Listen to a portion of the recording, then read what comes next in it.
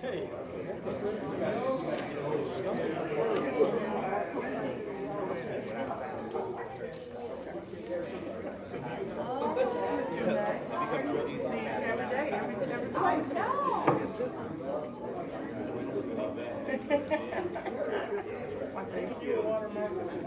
No, I set it down. Oh, okay. Take a fan and read it later.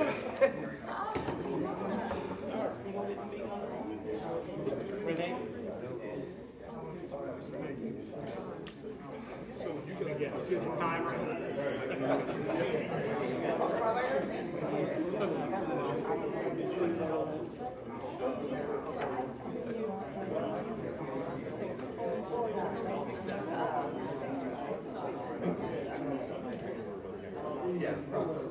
None from?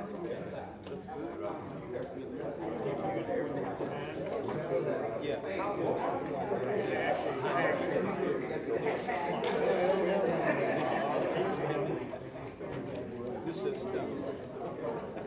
They don't know me by now. We got a problem. You know what?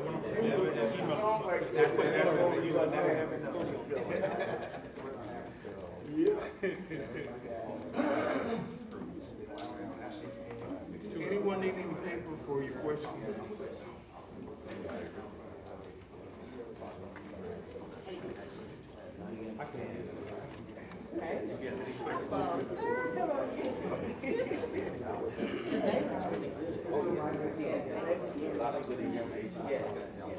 Hey, I almost didn't recognize you with that hat on.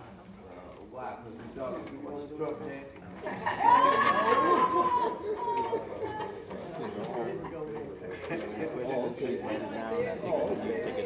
Try that because you were quiet. That's not you normally. Night ain't over. Not over yet. Hasn't started yet, see?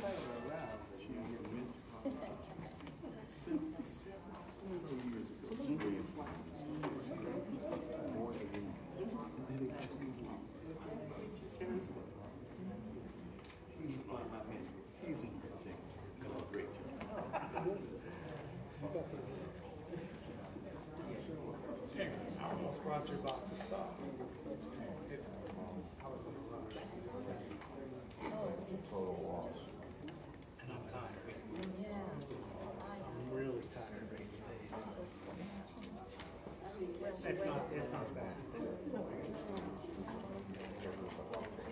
You didn't get me no trouble. I mean,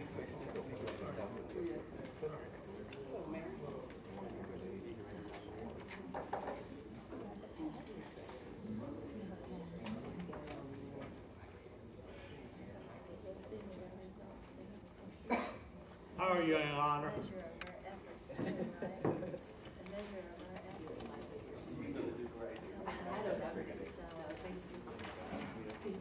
Mayor Dixon, you remember these? No? I wasn't even born, Dave. Yeah, that's top.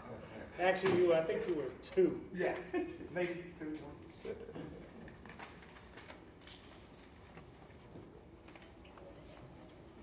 What time we start?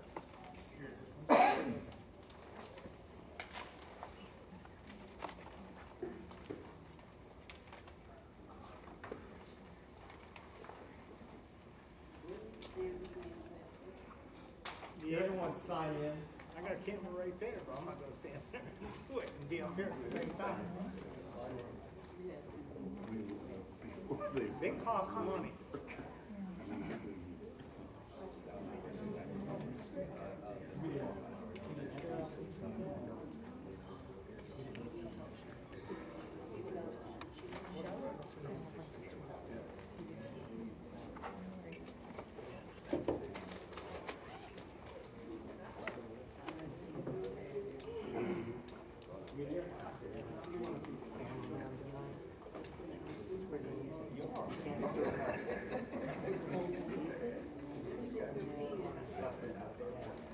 If you don't want to, that's okay.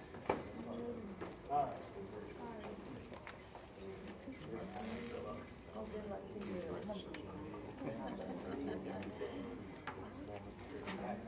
You know, I stand through all these things. I stand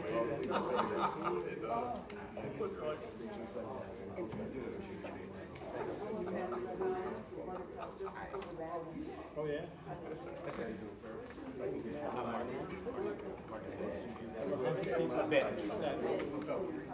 Over 100 people suffer.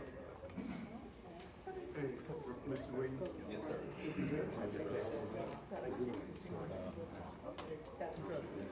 too warm up here.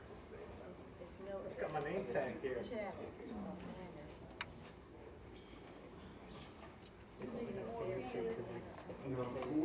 No, we good over here.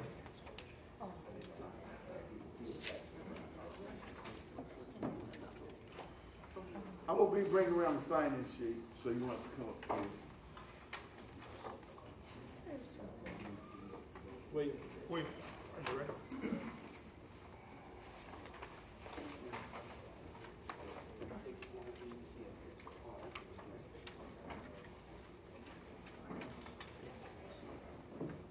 Hello, welcome to the Dayton Unit NAACP Dayton City Commission Candidates Forum, where we are here to want to be able to educate all of you through the mouths of each one of these candidates who are seeking the office of Dayton City Commission. 1 week from today, there is a primary, and as you see, there is a field of 6 candidates, and that on next Tuesday, 1 week from today, will go down to actually 4 candidates on Tuesday evening, after all the ballots has been counted. Then from Tuesday until the general election, 4 names will proceed on to the general election, and then once the general election is over, we'll come out with our 2 new city commissioners. So we want to make certain that that everybody had an opportunity to listen to all of the candidates today and to get a good feel for who you're going to be voting for next Tuesday in the primary election. And how we have people seated is I want to welcome Marcus Bedinger down on the end, and they're seated by their name in alphabetical order. Marcus Bedinger, Valerie Duncan, David Esrati, Matt Joseph, Chris Shaw, and Jordan Wortham. So each one of these individuals are vying for the office of Dayton City Commission. We have 2 incumbents, which is Matt Joseph and Christopher Shaw, and there are 4 other candidates that are seeking for those particular offices. So with that, I want to turn over to our political action chair, Tom Roberts, so he can give some ground rules, and then we're going to get into the question and answers. We're going to have questions that's coming from, we're going to have questions coming from the Dayton Unit NAACP members, and also I have some questions coming from community members that are associated with our roundtable. Thank you, Mr. President. I want to welcome all of you to our annual Candidates Forum. This is the forum for the candidates for the Dayton City Commission. 2 ladies up front. Candidates have each question will be asked. You have 2 minutes. 2 minutes to ask the question. The yellow, answer the question. The yellow card means you have 30 seconds. The red means stop. We will stop you. Okay, we will stop you because we want to make this flow. And so don't force me to do something that you don't want me to do. Just respect each other and know you have 2 minutes. So marshal your time. There will be several people who will be passing around questions. We will ask the questions. The president and I will ask the questions. So you have a question, put them on a piece of paper, and we will ask the question. We may not ask the question specifically that you ask, because we're going to put them together. If there are several questions asking similar questions, we'll ask one big question as opposed to 3 different questions. So don't come up afterwards and say, well, you didn't answer my question. Tell you up front, I'm going to ask the question. We're going to ask the questions. You're going to assist us, as President Forward said. You're going to give us some questions. We've asked our membership to give us questions, and we've gotten a bunch of questions from our members throughout the last 2 days. And so between President Forward and myself, we will be asking the questions. Ready to stop. We will have a 2-minute timer. 30 seconds, 2-minute timer. Any questions about the rules? And we will try to stay in order, you know, and we may mix it up, you know, so you don't, we'll mix it up. I'm sure we'll mix it up. I guarantee you that, because I like doing that. Anybody here? We're cool? People who are passing out questions can just kind of raise your hands. Terrence Williams is one. So if you have a question, there's a piece of paper, pass it to one of these individuals. Okay, Mr. President, I'm ready. All right. So we're going to at this time have our second vice president, political action chair, to ask the first question. Well, I'm going to ask each candidate to give us a 2-minute introduction of yourselves. Who are you? Why would you want to be on the Dayton City Commission? You have 2 minutes. Who are you? And we'll start at the end. Are we standing? It's up to you. Hi, everybody. Thank you for the invitation tonight. I am Marcus Bedinger. I'm born and raised in Dayton. I lived in Trotwood specifically, grew up in Townview, which I say is as close as you can get to Dayton physically in Trotwood as possible. The West Side was my stomping grounds growing up. I went to Revival Center. I was in the Dayton Boys Choir. And when I was a child, I saw a lot of problems in our community. The alleyways were dark. There were abandoned homes back then. There are even more now. The trash, the broken glass, all of these problems existed back then. I'm 34 years old now, so here we are 20 years later. And when I walk out of my door in Roosevelt, I live in the Roosevelt neighborhood, excuse me, I see the same things. The house next door is abandoned. The city cuts the grass. The trees are overgrowing the power lines. And it's been like that for the 3 years that I've lived there. I moved home from New York during the pandemic to be closer to my family because it got really tough. But that has persisted since I moved there. The trees scared the living daylights out of my other neighbor, a nice gentleman, Mr. Allen, who would give you the shirt off his back. But that house scares him. And down the street earlier this week, a house burned to the ground at Woodward and 2nd Street. I woke up smelling smoke in my house. That's what people are dealing with in Dayton. It's multiplied thousands of times over across all of our communities. And we need to answer the tough questions. We have people here who are running for potentially their 24th year in office. What have you done in a neighborhood like Roosevelt? We have to ask the tough questions because the answers are tough. Thank you very much. Hello, my name is Valerie Duncan, and I'm running for the Dayton City Commission. I want to represent the people. I want to represent the homeowners. I want to represent the homeless. I want to represent the abused women. I want to represent all the people that the city has forgotten about. I want to establish home ownership for all the residents in the city of Dayton. And I want to do that by a comprehensive plan that will give people an opportunity to own a home if they want to fix their home if they want to restore homes if they want to. And the homeless and the abused women, all of these people that have fallen by the wayside, we need to address our dilemma. There's so many gaps in our social programs, and these people are falling into the cracks. And what's being affected is our neighborhoods. Our neighborhoods are being affected because the homeless people are living in these empty houses, right? They're living in these empty houses. They get cold at night. They start a fire. That's what happened to that mansion. And then it all goes up in smoke. That one large mansion was going to be coming up for auction. Look what happened to the Wright Brothers manufacturing establishment that went up in smoke too. And this is the reason. And then are you going to live, or people are living next to these structures, and it's becoming unsafe. So I want to do that, plus get the chemicals out of our water supply, and help youth with their education and their development. And I hope I have all of your votes. I'm the only woman on the that is a candidate, and I hope I get your support. Thank you. Hi, my name is David Esrati. I've been doing this for 30 years. And you say, why is he still doing this for 30 years? Some people don't quit. You know, I can tell you one thing. If you put a filter on what's happened in Dayton in the last 30 years, and you want it all to make sense, it's really simple.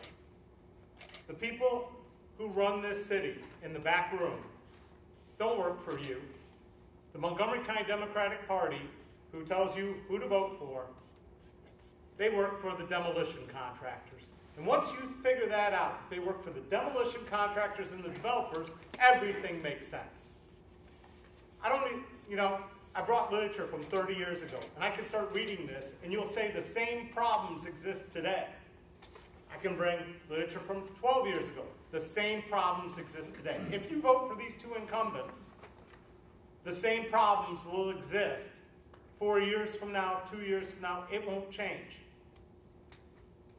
There are two people on this commission that have been trying to stop the backroom deals, Shanice Turner-Sauce and Darrell Fairchild. It takes 3 votes to fix anything. If you remove one of those two, things will change. If you re-elect them, the demolition contractors win, the developers win, and we lose. Now, I'm not going to tell you a story about my neighborhood being bad, because my neighborhood in the last 30 years has done great. Because I understand how development works, how working with the people to develop social capital works, how making a neighborhood that people want to live in makes more people want to come and live there. That's what we need to do to the whole city. I can drive through the west side and I see no progress. I can drive through downtown, and while they say there's progress, it's not the same. Thank you. Mr. Joseph. Thank you. I'm Matt Joseph. I'm the city commissioner. I'm a logistician for my day job, and work with data. I've been commissioner for a while now, as you've heard a couple of times. I really appreciate the fact that citizens have elected me a couple of times to be a commissioner. I love the work. I do it because I love the city and I love our residents. Because I want to make sure that the city is something that I turn over to my kids and my grandkids in better shape than it was when I started. Forums like this are great. I appreciate it. Dr. Ford, Senator Roberts, appreciate your putting this together. Everybody who helped set it up, especially since the primary election is coming up so quickly. It's really important that you all have a chance to hear from all of us, and maybe just as important that we have a chance to hear from you. With the election so close, I know it wasn't easy to do this, and I really appreciate you all doing that. It has been a tough few years. There is no way around it. From the housing crisis, foreclosure crisis 20 years ago, to the Great Recession, to tornadoes and everything that happened in the last few years, followed by the pandemic. It has not been easy, but we have done okay, and there's a great possibility of doing much better now. You can see that over the last decade, we've knocked down thousands of old houses that can never be used again. As I've walked through the neighborhoods and knocked on doors over these last few weeks, I can see the difference from years before. You can see the difference. Neighborhoods coming back. There were thousands of new jobs created. People are working again. And we've made strides, maybe most importantly, on making our city a city where everyone can thrive. No matter what you look like, where you come from, what language you speak, who you love, it doesn't matter. We want to be a welcoming city, and we want to make sure everybody is empowered and has the resources and things they need to be successful. Thank you.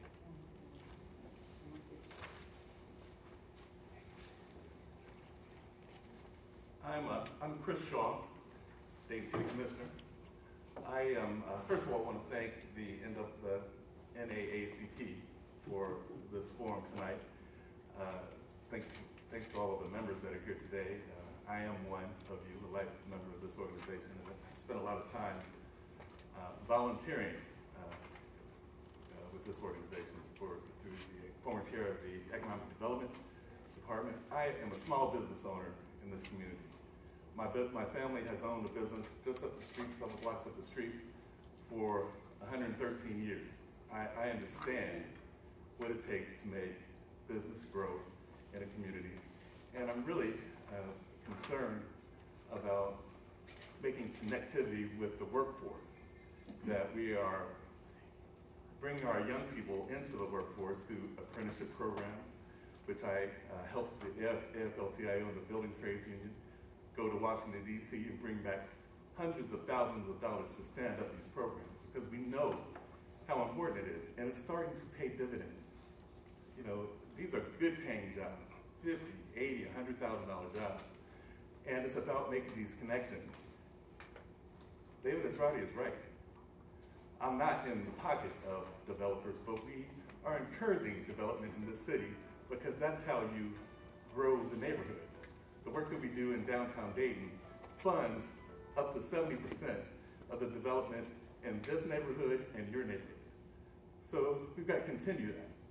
Making very good strides, and we're gonna, if elected again, I'm gonna continue to do that work.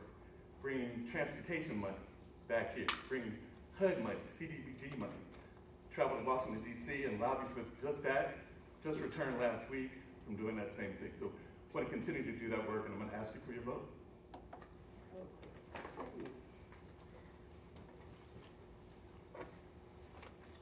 Hello, I just want to thank you guys for coming here. I just want to show my appreciation for Mr. Ford and NAACP and the members are here. It's wonderful to see. We have citizens who are engaged, willing to drive here to see our 7 candidates and see what the platforms are. So I'm Jordan Wortham, and I'm running for Dayton City Commissioner. I'm born and raised in West Dayton. I went to Shaw and Jordan High School. I graduated in 2007. Immediately I went to the University of Cincinnati. I studied communications, criminal justice, and business. I graduated from the University of Cincinnati in 2011. Immediately I came back and took the Dayton Police Test. Now why I took the Dayton Police Test? I was a daddy's boy. My dad was a police officer. So this is near and dear to my heart. This isn't a job, this is my passion. This is what I live for. I'm the son of a fighter. My mom's a fighter. My dad's a fighter for principle, for community, for transparency, and for accountability. My dad participated in the Black Fraternal Order of Police. This is something I know some of you may know very well, and some of you may not. Historically, civil rights was a big struggle in the city of Dayton. There was a lot of people who died going across the river and fighting for civil rights. We've made progress, but I think we have a lot more progress to make. That was initially what I wanted to be. I wanted to resemble my dad. My dad had a rapport with the citizens. He was a homicide detective. My dad was one of the few. He was a cop that you knew his name, his first and last name. You could call him and you know he would come and treat you with respect. Now, I wanted to be like that. Going into the Dayton Police Department, it was a fantastic, fantastic experience, eye-opening experience. I think there's a lot of progress we should make within our city services. There's transparency issues. There's accountability issues that I think y'all are aware of, and that's why you're here, because you think that we do need change for the better. And the 3 things that I think we're all going to talk about is going to be the neighborhood advancement, the blight issues in our neighborhood, transparency and accountability, investment in our youth, jobs, high-paying jobs. And last, we want more participation. We want more civic-led engagement between our commissioners. Certain commissioners are going out to communities, certain ones aren't. And I think you know who they are. Thank you. Thank you, Mr. Brooks. So as you've heard, opening remarks from our 6 candidates, whose names will appear on the ballot next week, 1 week from today. You've had an opportunity to hear opening speeches, and now we're going to get into the Q&A session.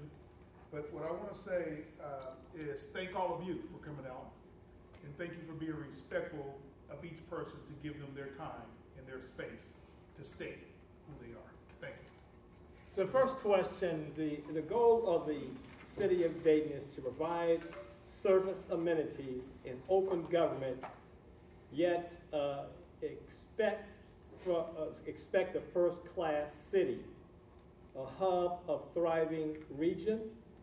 So my question to you as a candidate for city commission and city commissioners, what services do you think we're providing well? What amenities and open government? And we'll start at the end and work our way down again. 2 minutes. 2 minutes. So I think right now you can go to the city of Dayton and you can actually get a lot of great services, and that's really important. What we need is more of that. We need city commissioners who are present in our neighborhoods. Now, I had experience working for the federal Congress, for a member of Congress when I lived in New York, and I worked in nonpartisan constituent services. So what that meant is when constituents in the area had trouble with federal agencies, they came to our office and we connected them to those resources. We need a lot more of that in Dayton. Just as I've been running, people come to me, message me on social media and say, hey, how can I register my business as a minority-based enterprise? How can I register my business as woman-owned? You shouldn't have to come to a candidate for office for that. You should be able to go to your city and get a response. And they said to me that they've reached out to a number of people. They get nothing back. And so there's a disconnect between what the city offers and actually making it accessible to the city. Commissioner Shaw mentioned the jobs, the high-paying jobs. We need high-paying jobs. But if the people who live here in Dayton aren't connected to them, then who are you creating jobs for? So just across the board, there's a disconnect between what we say is happening and what people are able to access. And so if you need 2 and 3 degrees for a job, or if you don't have transportation to access a job, you're not really creating work. You're creating talking points. And the same goes with our city services. We have to make sure people can access what we say we provide. And that's my perspective on the issue.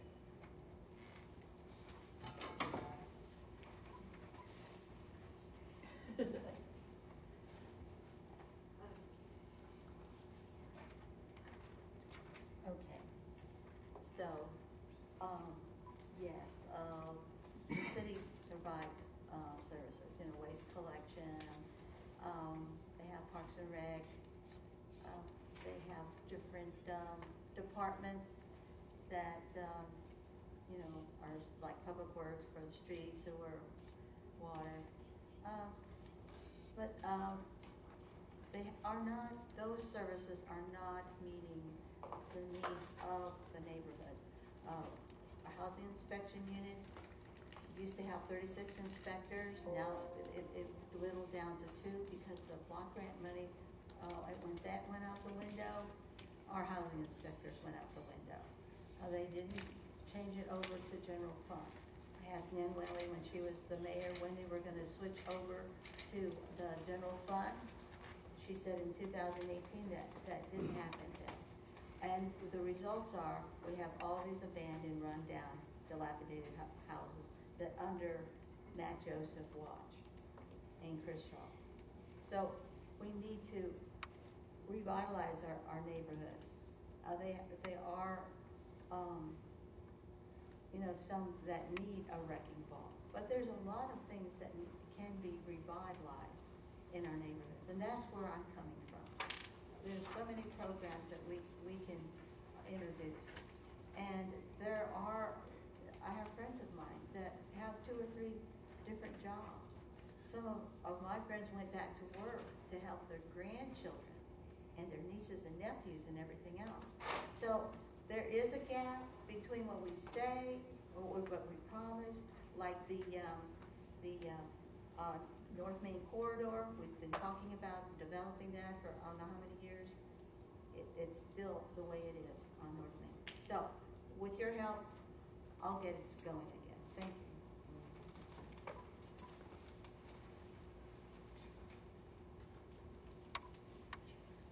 Back when I first bought my house in 1986, and what got me started in the political sphere, I bought a house for $14,500 in South Park. No signs anywhere saying it was a historic district. First thing I'm doing is trying to fix it up. I put new garage doors up. City takes me to court because the garage doors were wood grain vinyl instead of wood, or vinyl not imitating wood. And this is when there was a steel and plastic dumpster right there. So I go down to City Hall and I plead my case, and it's like talking to a wall. No response. I was the bad guy. I had to take that door down, those doors down, and put up inferior doors that had to be replaced. That was their idea of making things work. Penalizing people for fixing up their houses, and they still do it. And the people who don't do it, you end up paying for their mistakes. And we cannot demolish our way to prosperity. I would rather spend the money that they're spending with Steve Roush and blade cutters on fixing houses that people live in so that they are going to be able to stay there and survive.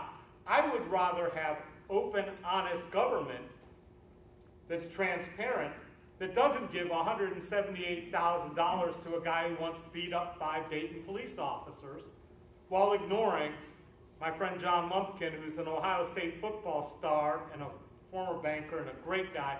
He hasn't got a dime for his building in Wright Dunbar. Can you explain how these things happen? I sure can't. I know lots of small businesses that have started in this city without any help from the city, because that's what I do in my business. Thank you.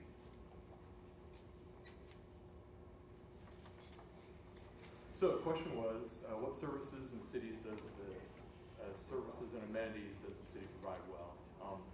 I'll mention 2 that are near and dear to my heart. The first is recycling. When I started, there wasn't any such thing as recycling bins in the city. Over the time I've been here, we've expanded it, and now every couple of weeks I can get recycling picked up. It's not only the right thing to do because it means less trash going into the dump. It's also better, a lot of the times it's cheaper to do it that way too. The second thing I would talk about is the way that we fought to bring back curbside leaf pickup. A lot of folks that live in neighborhoods with big trees for a few years had to bag the leaves. It's a lot of work, especially since there are a lot of seniors in those neighborhoods. So we were able to figure out a way at much less cost to bring back curbside leaf pickup. And the last one I want to talk about is a recent one, something we do well. Over the last year, almost a year now, we've had a unit called the Mediation Response Unit, which instead of when people call for help for a situation that would be better handled by somebody who's unarmed, somebody who's not a policeman, a police officer, we send a mediation person, mediation response unit to that. And it's been wildly successful, so much so that our officers are asking for them to respond to more. So I'm really proud of that service. I think that it helps keep the tension down, lowers the heat in some of those interactions, and provides better services for our citizens. Thank you.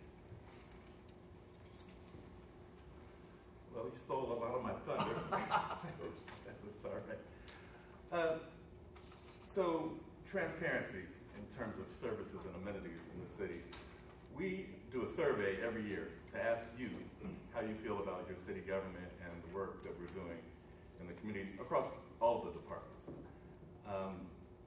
Public Works is always very high on the list, and we rely on getting your feedback in terms of how we plan for how we're going to budget for the coming year.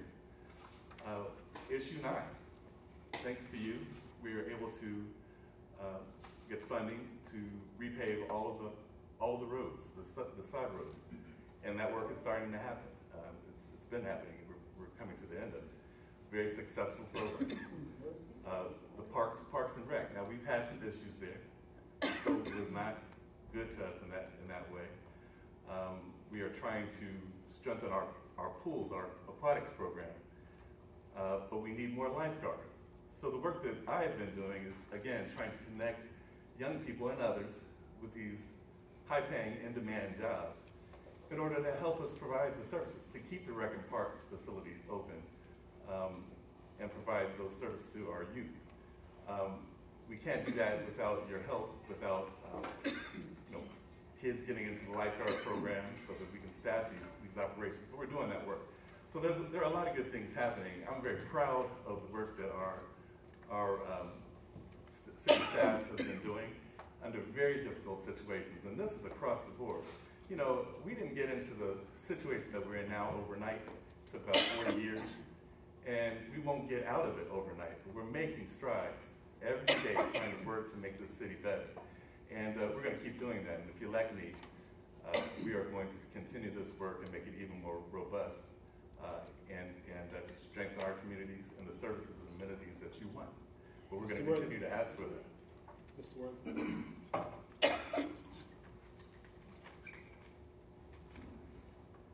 Thank you, Mr. Roberts, for that question. That was a great question. I'll be blunt. There's not many things we're doing great. For example, our city commission meeting.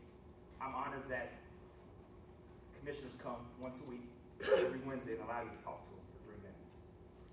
But I'm really not a public speaker. I don't think a lot of you are public speakers. And to go to a commission meeting and to have everybody stare at you for 3 minutes and talk, and then respond, I think that's somewhat good, but I think we need way more dialogue.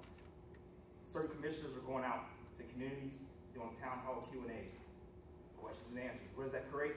Dialogue. If I'm an elected commissioner and you ask me a question, I have to give you a response. Either I know the answer or I don't know the answer. It creates trust, accountability. But the current setup now is you go to the microphone, you talk for 3 minutes, and then you're threatened to be placed under arrest if you talk a second afterwards. My dad and my mother's big into civil rights in terms of holding the government accountable. There's one thing I do like. The Dayton Delivers app. When I was a police officer and you would call and you had a problem, for example, trash, a hole in the ground, I was your fixer. I would fix it myself. I'd call dispatch and say, hey, at 126 West Norman, we got such and such problem. This was 10, 15 years ago. So our dispatch would parlay that to an unknown city function. There was no, you didn't get a case number. You couldn't go online. You couldn't go through your phone and get problem solved. So Dayton Delivers that. I think it's a pretty good idea. I think it could be enhanced in terms of where are you in alignment. And Mr. Parks, Mr. John Parks, who's head of waste collection and recycle. I think our waste collection is great. I love Mr. Parks. He's very responsive. If you have an issue with the trash can being stolen, call Mr. Parks. If you don't have his number, I'll give it to you tonight after this meeting. He'll come and replace your trash can. You're saying stop? 30 I'm sorry. 30 seconds. We're here to critique things, not to talk about how great things are going. We're all here born and raised in Dayton. Our minority business development has pretty much been decimated. One candidate talked about housing inspectors. That's when I was a police officer, it was 40, 50, now it's a few. It's on one hand. The emergency orders that we see certain commissioners just abuse, they're doing it left and right, sneaking through things that you don't know of, and things are just being snuck through. It's lacking transparency. Human Relations Council, that's pretty much just been decimated. Thank you. We're going to mix it up a bit. We're going to start with Mr. Joseph and go that way and begin up here. And those that are listening are saying they cannot hear some of you. So I'm just going to ask you to talk to the people at the wall so they can hear. So go ahead, Dr. Forward, with the next question. Okay, this question here is coming from one of our community partners. And it says, and this is more specifically going to the incumbents, but I would like to hear from the other candidates as well, but just in a different format. Are there any plans to bring more businesses to West Dayton? For example, Sugar Creek, which employs people in the neighborhood. So that question should go first to the two sitting commissioners, and then what would the other candidates do if you were in their chair at the same time? Thank you, Dr. Ford. Question is, new businesses and new jobs to West Dayton. Something that I learned as a city commissioner is that the best way to create more jobs is to support the businesses that are already there. The questioner mentioned Sugar Creek, which is a great employer and a great neighbor.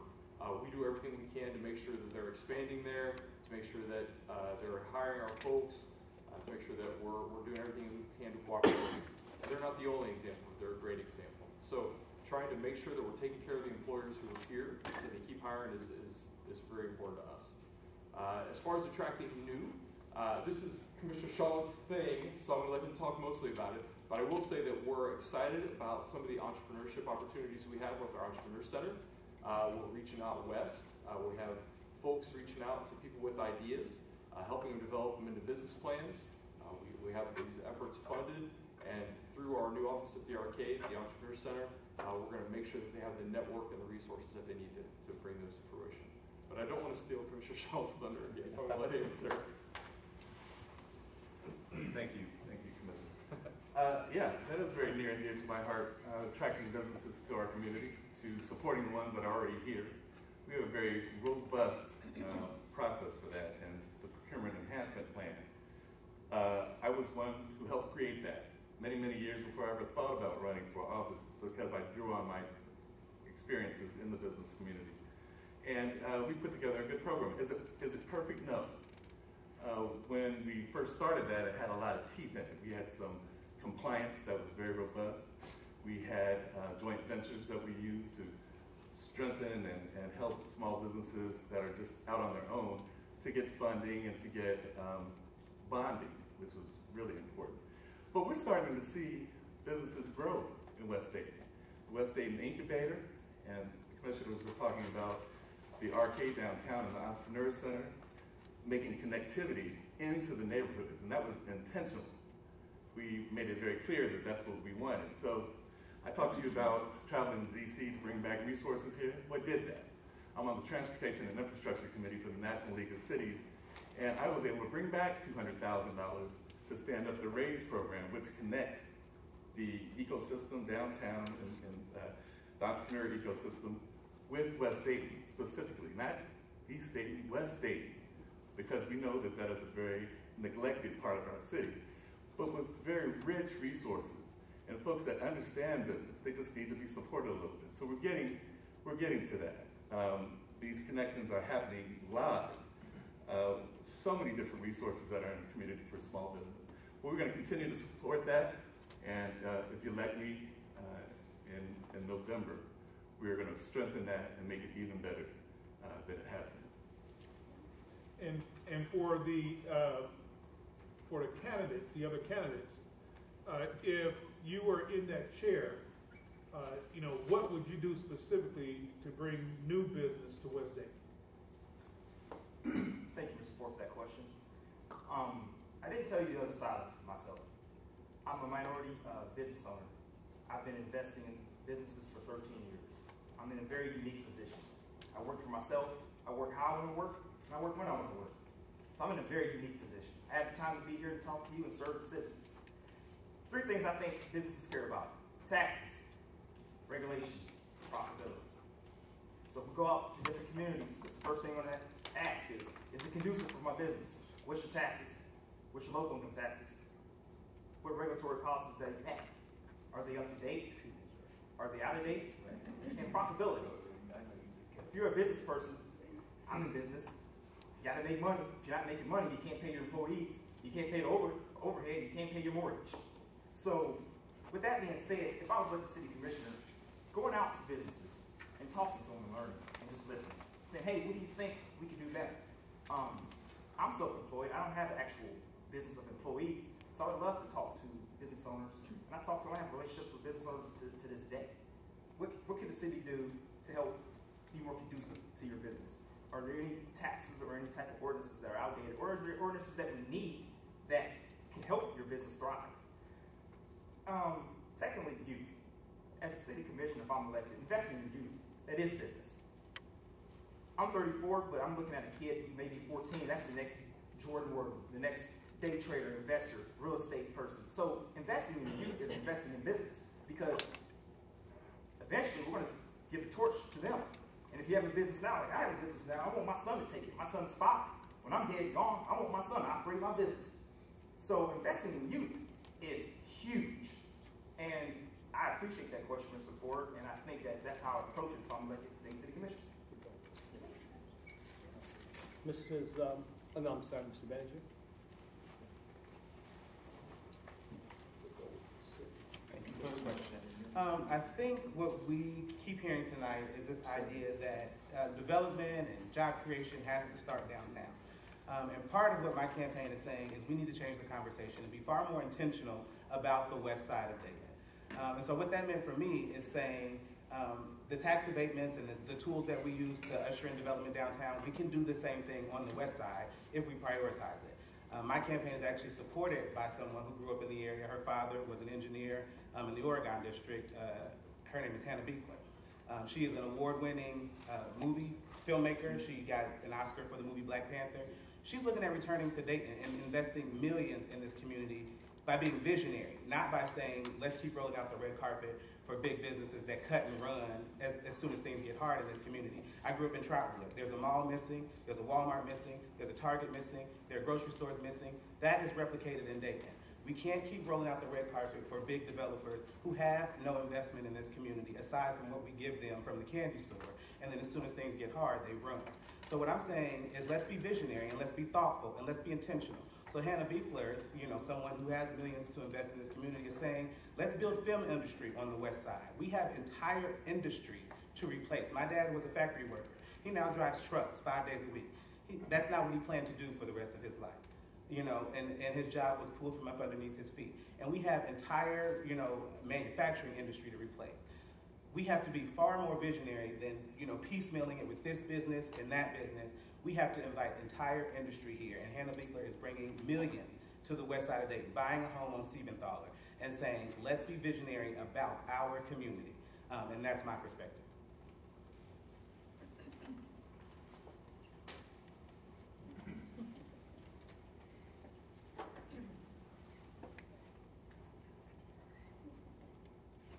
Okay, so, how do we do startup businesses? How do we?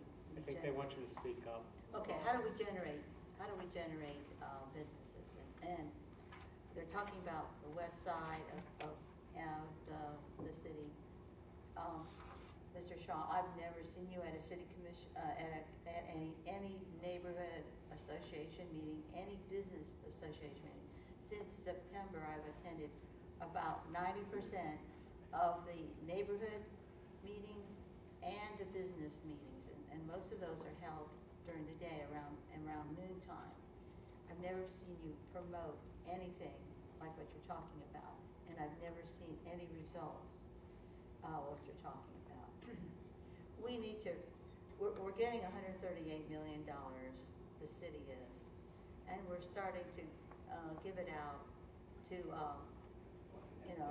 special interests. $178,000 grant went to a gentleman that wants to start a chicken place on North Main Street. Well, that's great. $178,000 to one business. Okay, now where's the equity and fairness for the rest of the businesses throughout not only West Side, the East Side, North Side?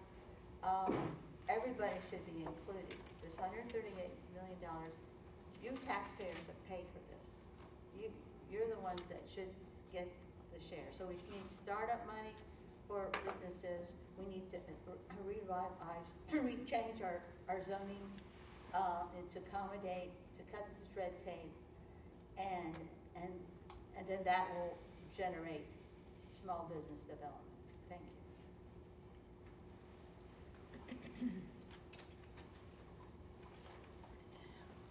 For my business, for what I do, and a business I started in an old corner grocery store that I bought for $2,200 that should have been torn down, is I own an ad agency. So we work with small startups, small, medium-sized businesses, and we help them grow.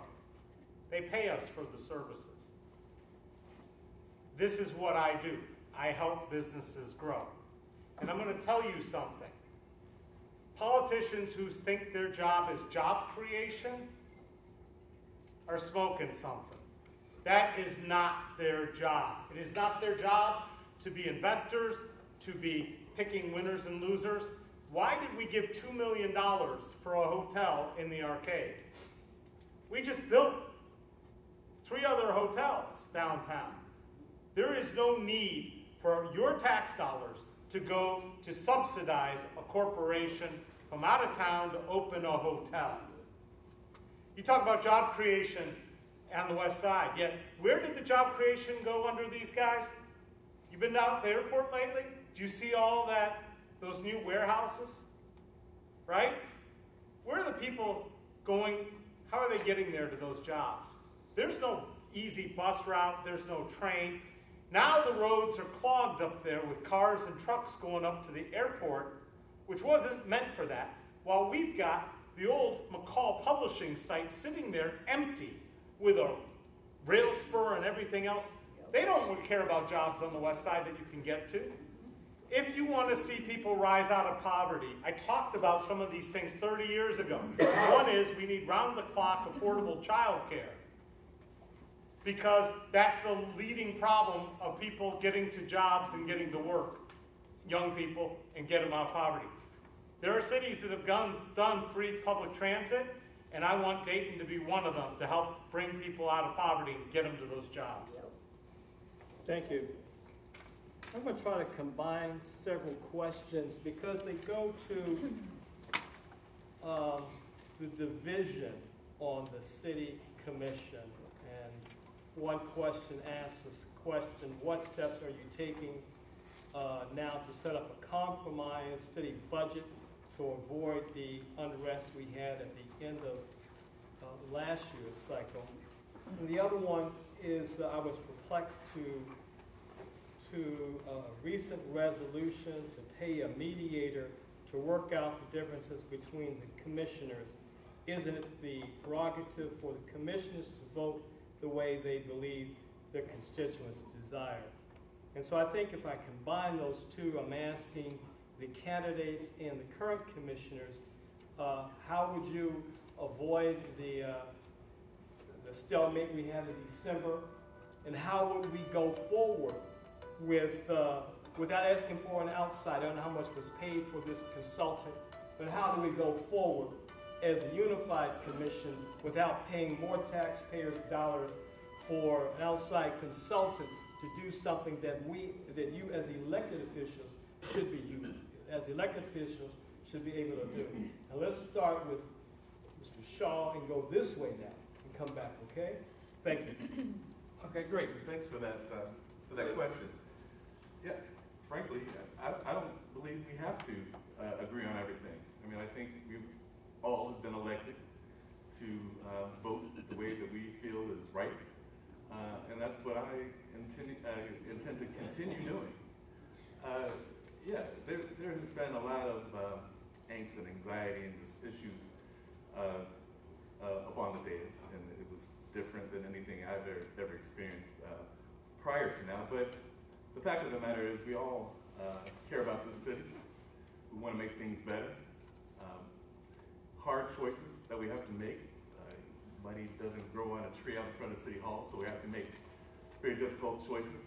But at the end of the day, I think we're on a good path here. And I don't think that there's a huge problem if we disagree sometimes. Oftentimes it's the way that we do it. Because these commission meetings are not town hall meetings. They are business meetings. And regular order would suggest that we conduct them in that way. But things are moving well. We are going to be just fine in this next budget cycle.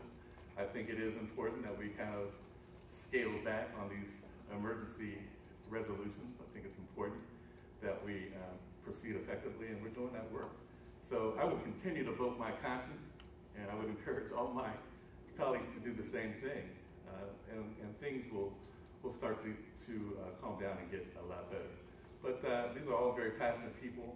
We agree on about 95% of the things, but again, it's just how do you do it? And we will work through that.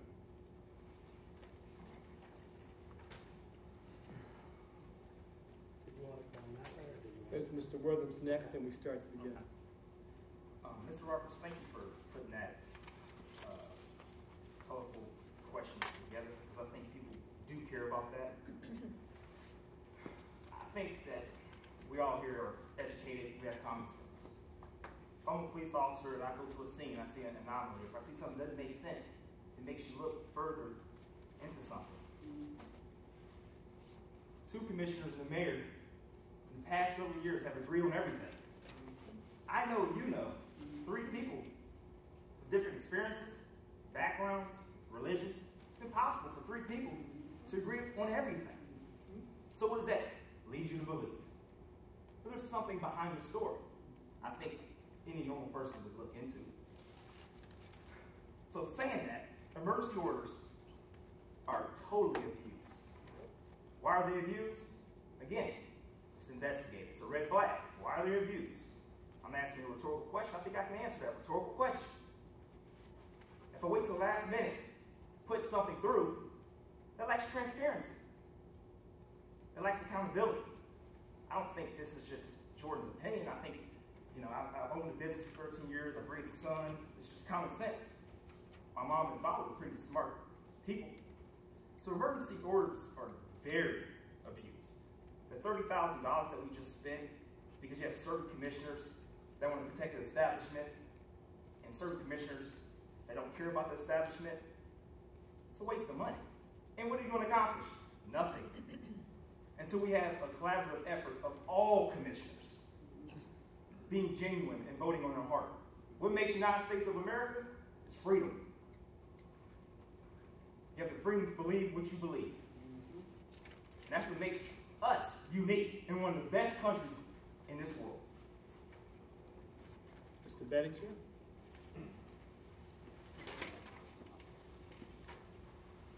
Thank you very much. So, you know, when you're asking, should we be paying, excuse me, tax dollars to get adults to get along, I think the answer is an unequivocal no.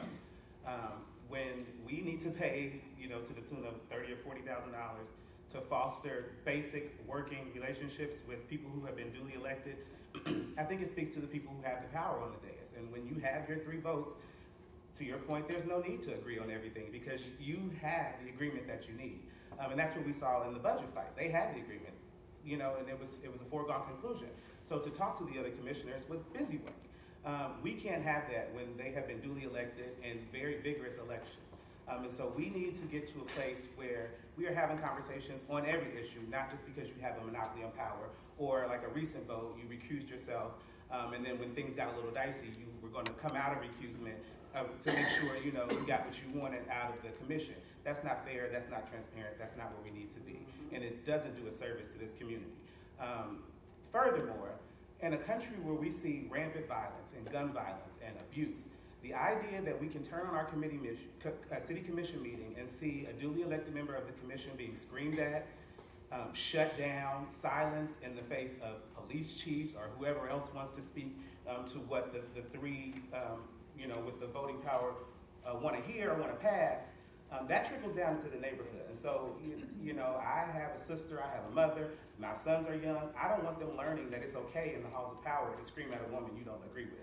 And I think we are way beyond the pale when it comes to basic respect on our city commission.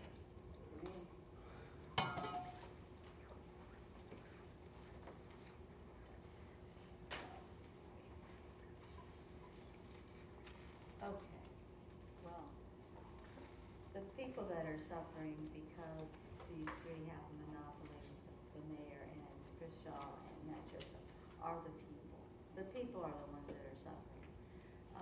We have church groups that are going before the city commission, pleading city commissioners to change their policies towards the torn down Good Sam. They want to see a health facility there. It falls on, this group has gone before the city commission week after week after week, pleading with these city commissioners to help them get a health facility over there where Good Sam used to be. It falls on deaf ears. So when you have a monopoly of power, that's what happens. Yeah. And not only are the other 2 commissioners shut down, the neighborhoods, the businesses, the whole rest of the citizens in Dayton are shut down. So that's where these guys are coming from. And Chris Shaw just said, well, hey, you know, it's working now.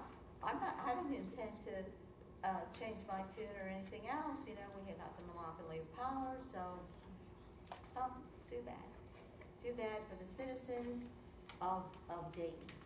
So if you left me, I would be the 3rd vote with Daryl Fairchild and Shanice Turner-Sloss. I would be the 3rd one. So then what would happen? Okay, what would happen then? I would actually work with Chris Shaw, Matt Joseph, and Jeff Mims, and or one of them has. Well, Yeah, one of them has to go. Yeah, one of them has to go. But minus one city commissioner, Jeff Mims. I would work with the other 2 commissioners, Daryl Fairchild and Shanice Turner-Sloss. And we would then have to have a compromise, right? There would have to be a compromise Thank you, for Mr. the Esrati. people. Thank you. Now, you're not going to believe this story, but there was a time in my neighborhood that we were deeply divided. We had people paying for memberships in my neighborhood organization to have them come and vote. $5 was the membership fee back then. And we had something like 200 votes this election, and it was a division. And things went really bad. And so I ran for neighborhood president, and what I did was institute policies and an agenda with time limits and make sure people got heard, make sure everything was clear, and these meetings stopped being 3 hours long. And we came together, and after 2 years, I said, okay, I've got this guy picked to be my replacement. He's going to take over, and things smoothed out. I also ran a veterans business group for 7 years. And we did a lot of things, and there was a lot of division there, and we brought everybody together, and it worked well. But let's talk about the real elephant in the living room right here. Shelley Dickstein should have been fired on the spot for bringing a budget as an emergency ordinance. Shelley Dickstein should still be held liable for the hole on Ludlow, that big gaping spot where she paid all this money to Student Suites to come here, your tax dollars, $2 million, made a hole in the ground, gave the crown piece of the building to the guy who tore everything down, including the part he wasn't supposed to. Shelley Dickstein, who spent $5 million to bring a Kroger without a contract. Why is this woman still running? And I'll tell you why. Because power corrupts, and absolute power corrupts absolutely. These three men, and I have a lot of respect for Mr. Mims, for Mayor Mims. I don't have a whole lot of respect for these two guys. I think they're really nice guys, but I don't think they have a clue. We had a culture of corruption investigation by the FBI. It's not done. And you will find out eventually Thank you. what really happened. Just so you know, I'm next, yeah. oh, I'm sorry, go ahead. Yeah, you got Mr. Joseph. Sorry, Senator. My old colleague, Mayor McClin, used to say the key to commission doing business the right way was to disagree without being disagreeable. And those are words that have stuck with me the whole time, just like a lot of other things she said. But this one particularly, it's in my head, you know. So Commissioner Fairchild asked us to do mediation. You know, I can't say mediation is my favorite thing in the world. I can't imagine not many people do think it's great, but I think we were willing to try it. If you wanted to try it, we said okay. So we're trying. But really the key is to make sure that we disagree and we find good ways to disagree. Part of that is making sure the process leading up to legislation, notification of what's going on, make sure that's accessible to everybody, make sure it's agreeable to everybody, that everybody's comfortable with when they know about a piece of legislation or proposed legislation. When they know the schedule for budget hearings, how many there are, that sort of thing. So if you have a good process leading up, something that everybody, all five of us agree on ahead of time, that smooths things out on the back end, it really does. So I have good hope, like Commissioner Shaw said, that we're on the way to getting things running more smoothly, living up to Mayor McClin's suggestion that we need to learn how to disagree without being disagreeable. And like Commissioner said, we all want the best for the city. We do. We have slightly different ways of looking at it, but I think we're making strides, and I certainly am going to work to get there. Thank you. There is a question from one of our members that's specifically for Mr. Esrati, but we're not going to do that because we want to make certain that the questions that we ask here, everybody has an opportunity to answer those particular questions. So we're not singling out anyone. That's to our members. We're not going to do that. So, just further, Mr. President, if I may.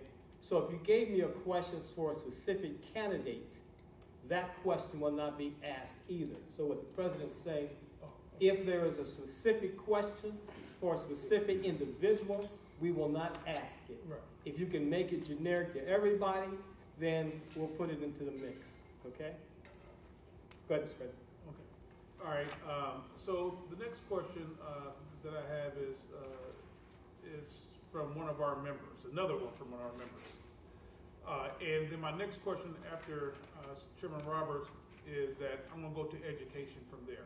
But this question specifically says, what is the general plan for permanent part-time city employees to become full-time? What is the general plan for a permanent part-time city employee to become full-time? And maybe if you all can, well, I guess we're going to start with Jordan now and go around. Thank you for that question, whoever asked it. What is the plan to make part-time employees permanent? Honestly, I'm not an incumbent. I don't have access to that information, and I don't know. I'd like to highlight one candidate who's a city commissioner just mentioned that mediation he doesn't really like. He doesn't really feel comfortable with it. Well, guess what? When you're an elected official in America and you're a public servant, every day it's a 360 approach to every problem. To sit and say, I'm not comfortable with mediation. I'll do it if I have to. I think we all know, if you elect a public servant, they're not going to know all the answers. But what they're going to do is just give and take. They're going to say their point of view.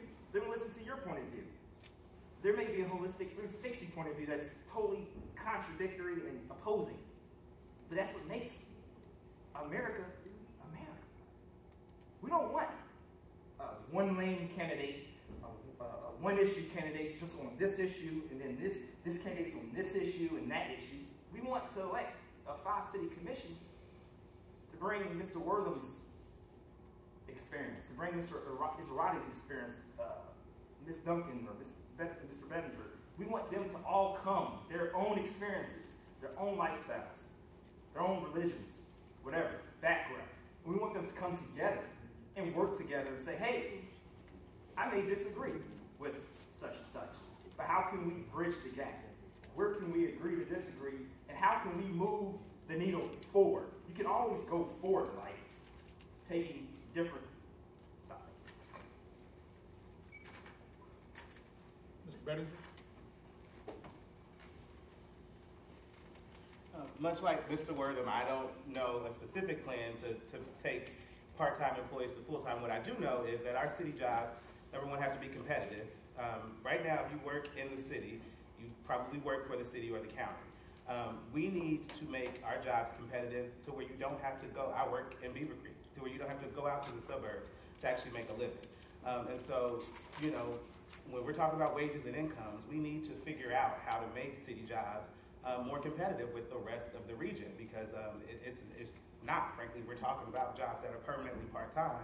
How does that put food on the table or, you know, pay your bills? That's not a real-world proposition for 2023. And so I think a lot of these ideas are just really antiquated, and nobody has made it a priority to say, you know, a permanent part-time position is not something that puts food on anybody's table. And so how do we fix this?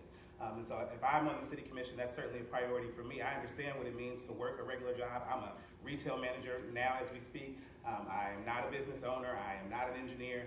I make an everyday honest guy living, and we need to support that in this city. And that includes our city staff and workforce. So that's how I feel.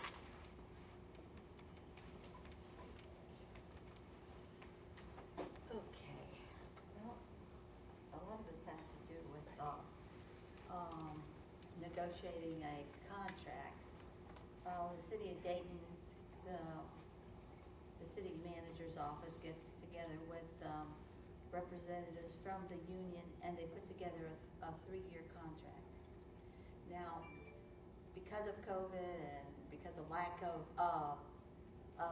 getting revenue to the city of Dayton, because people are staying home and working out of their homes, so then the city cannot collect when they go out to Beaver Creek or they live in, they go work out in Trotwood. They can't collect that income tax money because they're not going to those particular jobs. The city has always dealt with this part-time, permanent, full-time for the longest time. I worked for the city for 31 years. The contracts are negotiated every 3 years. There should be a path that is agreeable with the ASME union and management to get people from part-time permanent to full-time permanent. The reason why they're on part-time permanent is you don't get all the benefits as a full-time permanent. And so the city saves money that way. But at the same time, that's to the disadvantage actually to the city, because then you're going to have all these part-time permanents. You know, they only can work up to maybe 30, 35 hours at the most. And then you're going to actually have more people working than if you had a permanent staff. So I would, as a city commissioner, work with the ASME union to create a pathway for these part-time permanents to go to full-time permanent.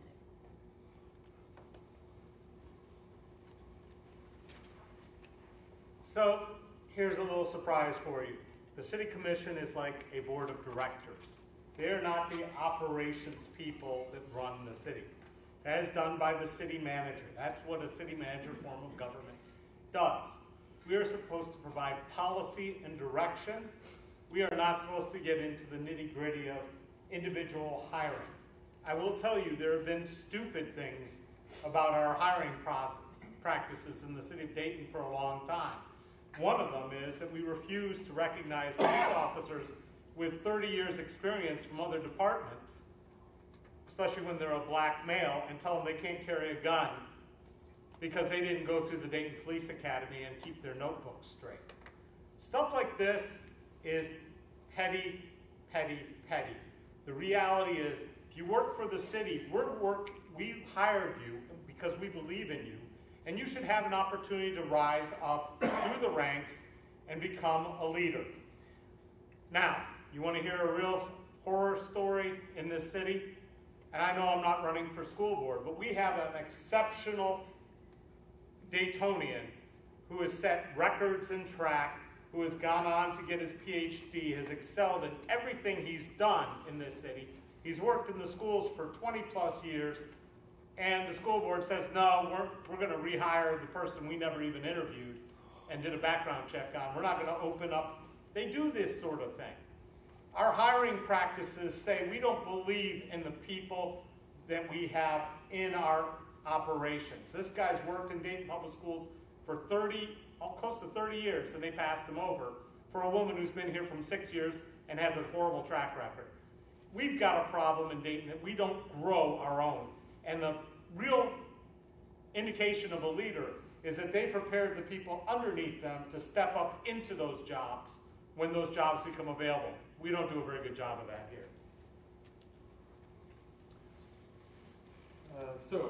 Part-time permanents, we probably had the most that we've had in a while, about 12 or 15 years ago after the Great Recession. Since then, the number of part-time permanents has gone down.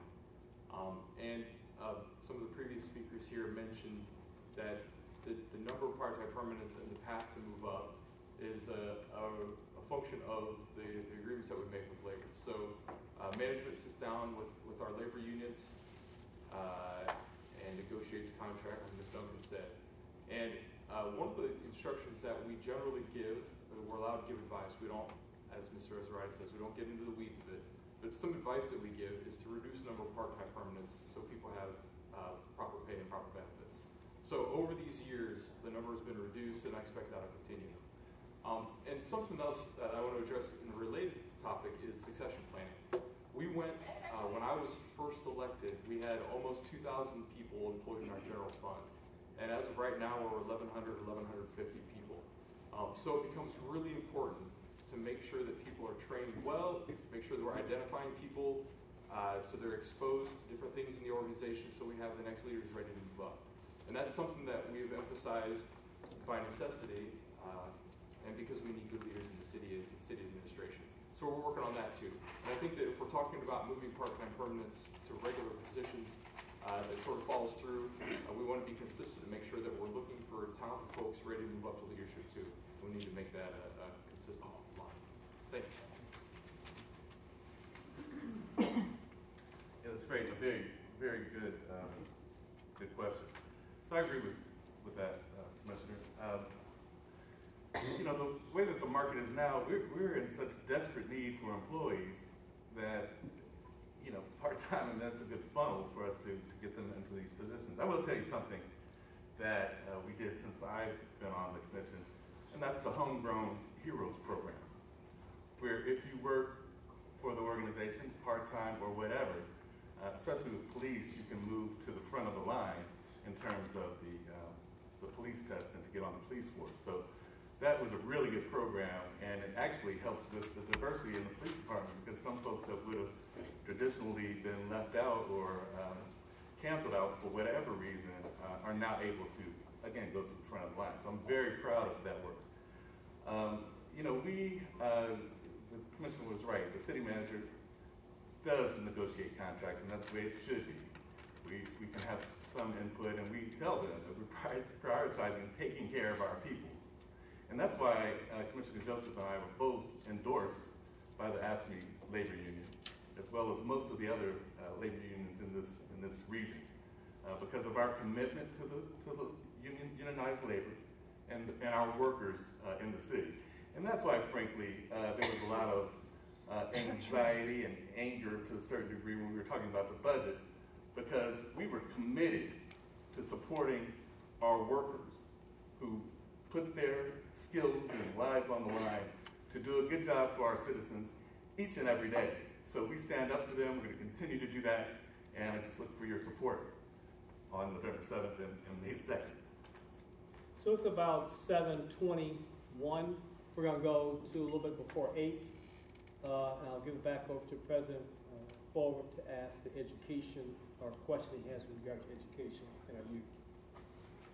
Okay, so this is going to be kind of a loaded question, and it's going to, you know, the NAACP has six major pillars that we deal with, which is economic sustainability, which we've already kind of talked about that a lot here today, education, public safety and criminal justice, voting rights and political representation, youth and young adult engagement, and health. So those are 6 major pillars. So we're going to combine education and youth and young adult engagement together in this next loaded question. And then we want to make certain that we get to public safety. We started about 15 minutes late, so if you can indulge us to go into about 8:15, that will really be appreciated. And we're going to go down to 1 minute answers too on these questions after this particular question, since we're going to combine education and youth and young adult programs. So it says, what can be done regarding the DPS school system's poor academic reputation? So that's part of the question. What can be done regarding DPS poor academic reputation? Combine that with what would you do to support extra fair funding and resources for DPS and youth programs in the community? And cap it off with what happened to the $1 million that the Dayton City Commission passed last fall for youth programs. So that's kind of all combined into one package. We'll give you 30 candidates. We'll give you 30 seconds. Think about it. I got to talk to the president real quick.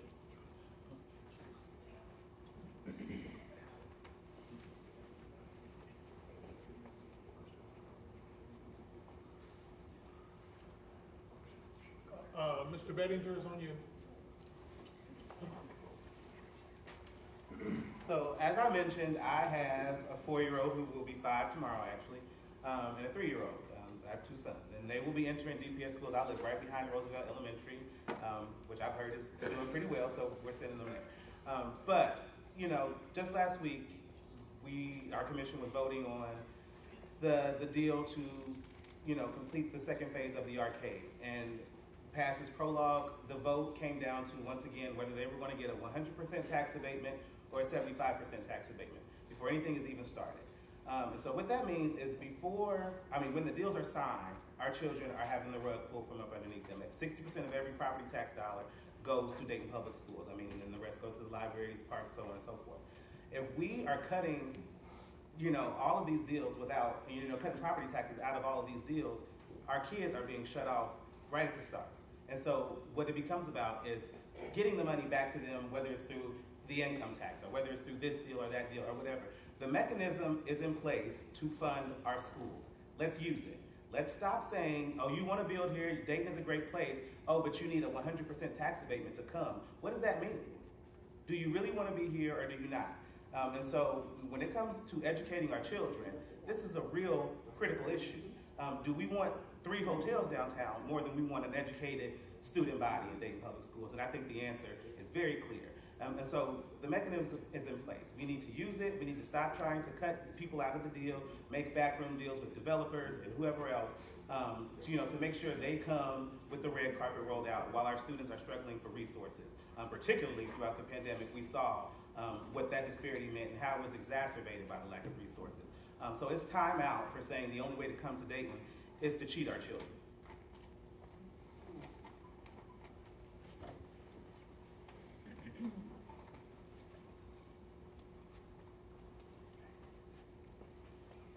Well, just to piggyback on what Marcus was saying, okay, supporting 3 hotels with tax abatement. Well, the thing is, why would somebody go to a hotel down in Dayton? I mean, if the convention center is not functioning like it should, then you're not going to have that draw. You're not going to have the conventioners coming down to Dayton to begin with. The convention center is too small. It's the capacity is not up to where it should be. That's why the big conventions, the large conventions, they go to Cleveland, they go to Columbus, they go to Cincinnati. Okay, so you've got all this tax abatement, and then you have like now 3 hotels to support. Where are the people that are going to be going into those hotels? Now, to get back to the question, the DPSU and the City of Dayton Commission can work together. They should be working together to help our young people. What there's a problem is our young people are not going to school like we expected to, and there's also a lack of interest in the students. It seems like they have no incentive to actually go to school, show up to school and do their homework and succeed. So we need to change all that, and we need to have a comprehensive plan to help our young people.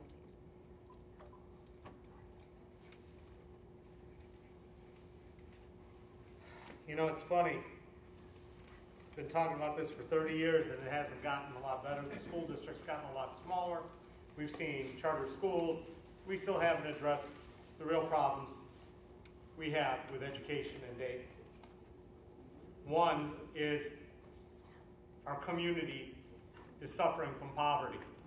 It's hard to study when you're hungry. You don't know where you're going to sleep. You don't know where the next meal's coming from. It's hard when you don't have health care. And there have been all kinds of initiatives left and right. And we're not going to solve it overnight unless we work to end poverty in this community. That means we don't spend millions of dollars tearing down houses when we in fact need to make sure the houses those kids live in have running water, have sanitation, have a roof over their heads. And for the kids that don't have places to live, we need, and I've said this, there's a video I put out a long time ago called There Ain't No F in Dayton. And you probably should go look at that on YouTube. And it's an entire proposal, including year-round schools, because when you are behind, we can't afford the summer slide. We need to go to year-round schools also because we're not an agrarian society. We don't need the kids out there harvesting in the summertime. The teachers union says, oh, we work 180 days and then we got to work at night. No, you don't have to work at night. What you need is a school year that's structured where about half the day is in instruction and half the day is in things that get kids interested in school, be it band, music, be it sports, be it computers. We need internet access, high-speed internet access in lots of parts of the city that's affordable, and all the kids need to be able to take a computer home. I worked on the Dayton Public Schools Technology Steering Committee. I got outvoted when I said those kids should be given those Chromebooks and they should take them home. Oh, we can't trust them with a Chromebook. Yes, you can. It's called accountability. It's called responsibility. These are life skills that kids need to learn. But the problem at Dayton Public Schools is that we have horrible leadership and a horrible school board that isn't doing its job. And we need 3 of you to decide to run for the school board this fall. Which one of you is going to do it? because I can't run for both, okay? And if you haven't been to my blog, Esrati.com, it's been going since 2005. You can find lots of this information. Thank you. So it's a good question. What can we do to support DPS, make sure our students have good outcomes and succeed like we all want them to do? The biggest thing that we've done as a city is we passed issue 9, and every year we give between $3 and $4 million to make sure that 3 and 4-year-olds have quality preschool education. We help parents pay for it. We help train teachers. We help certify facilities, make sure they know what they need to be a 2, 3, 4-star facility. And the results have come out, and it works. More of our kids are prepared for kindergarten than ever they ever have been before. And I'm very proud that we've taken that step. It's unusual. We were only the 2nd city in the country to do something like that. So I'm really proud that we've done that. I also will say that we need to do a better job of explaining what happens with tax abatements. In these tax abatements that we're talking about, even though money is not there from taxes, we ask the school board to sit down with companies so they either give cash or they pay back in other ways. For this hotel, for instance, they actually allowed a training program for new employees from our schools. No. So the kids will have... No. I'm sorry, Commissioner. That's okay. Give me. You're okay, sure. You want? Okay. So this hotel agreed that they would give some cash to the schools and then provide a training program for people to work in hotels and eventually, hopefully, rise to hotel management. And it's a national chain, international chain. So hopefully we're giving folks opportunities beyond what just cash will provide. So there's more than just tax money in hand here. There are other things that companies can provide that we make sure that they sit down and deal with. But I think that we do everything with our kids in mind. All of us are focused on the future of the city, all of us here, all of my current commissioners. So we do have that in the front of our mind at whatever decisions we make. Commissioner, I'm sorry. Thank you. You're okay. Thank you, sir. Great. Yeah, thank you for that, and thank you for the question. I'm not running for the school board, so I really don't have a dog in that fight. But I am on the Turk Council, which is the body that monitors tax incentives. County county auditor chairs it, and members of every school system affected by a TIF sit at that table. So we're able to see the results of these incentives. Now, I'm a business owner. I don't like that we are incentivizing development, except where it's leveraged to create other opportunities. And that's exactly what's happening with our tax incentives. Oftentimes, we get 10 times the money that we spent on these tax incentives. Now, they are starting to disappear. We're not having to incent projects like we did when I first got elected. Now the market is driving a lot of it, and frankly, that's where we want to be. But there are great benefits to a school system. So what would you rather have, 100% of nothing or 70% of an opportunity into the future? And that's what's happening.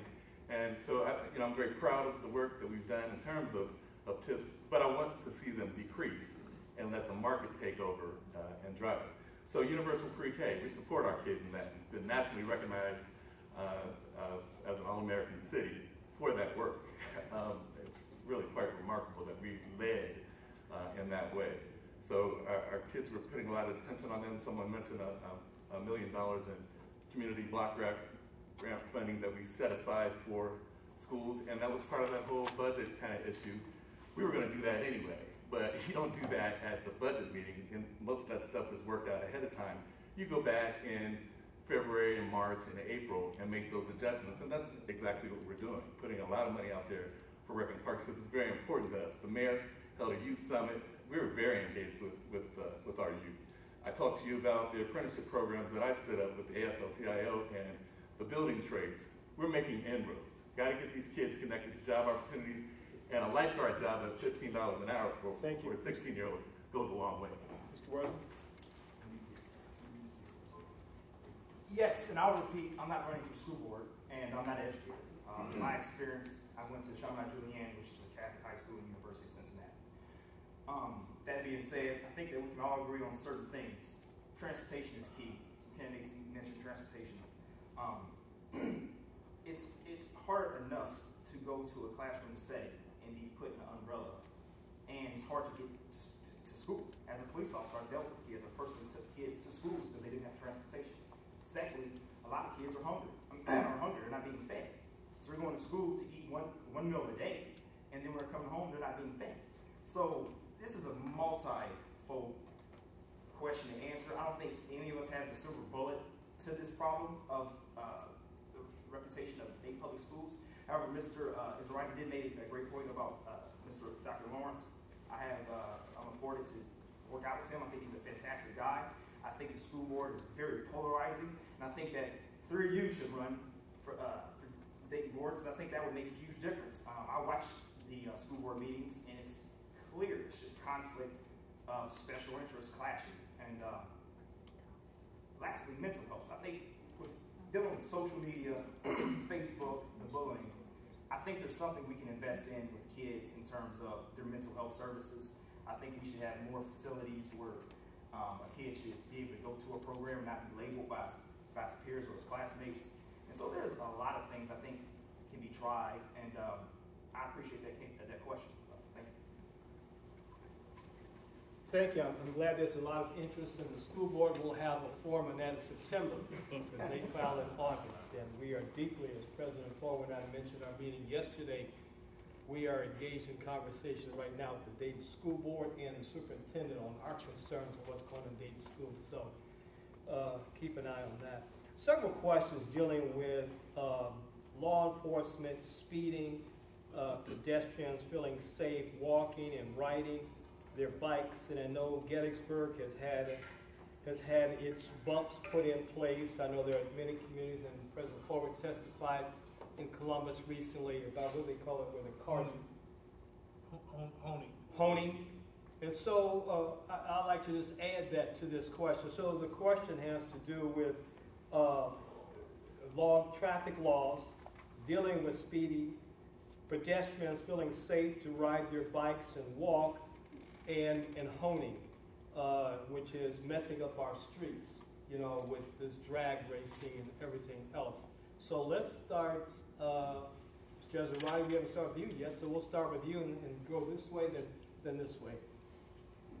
And this is 1 minute. 2 minutes. 2 minutes. 2 minutes? Sorry, Mr. President's right, it's 1 minute. 1 minute, okay. 1 minute, team.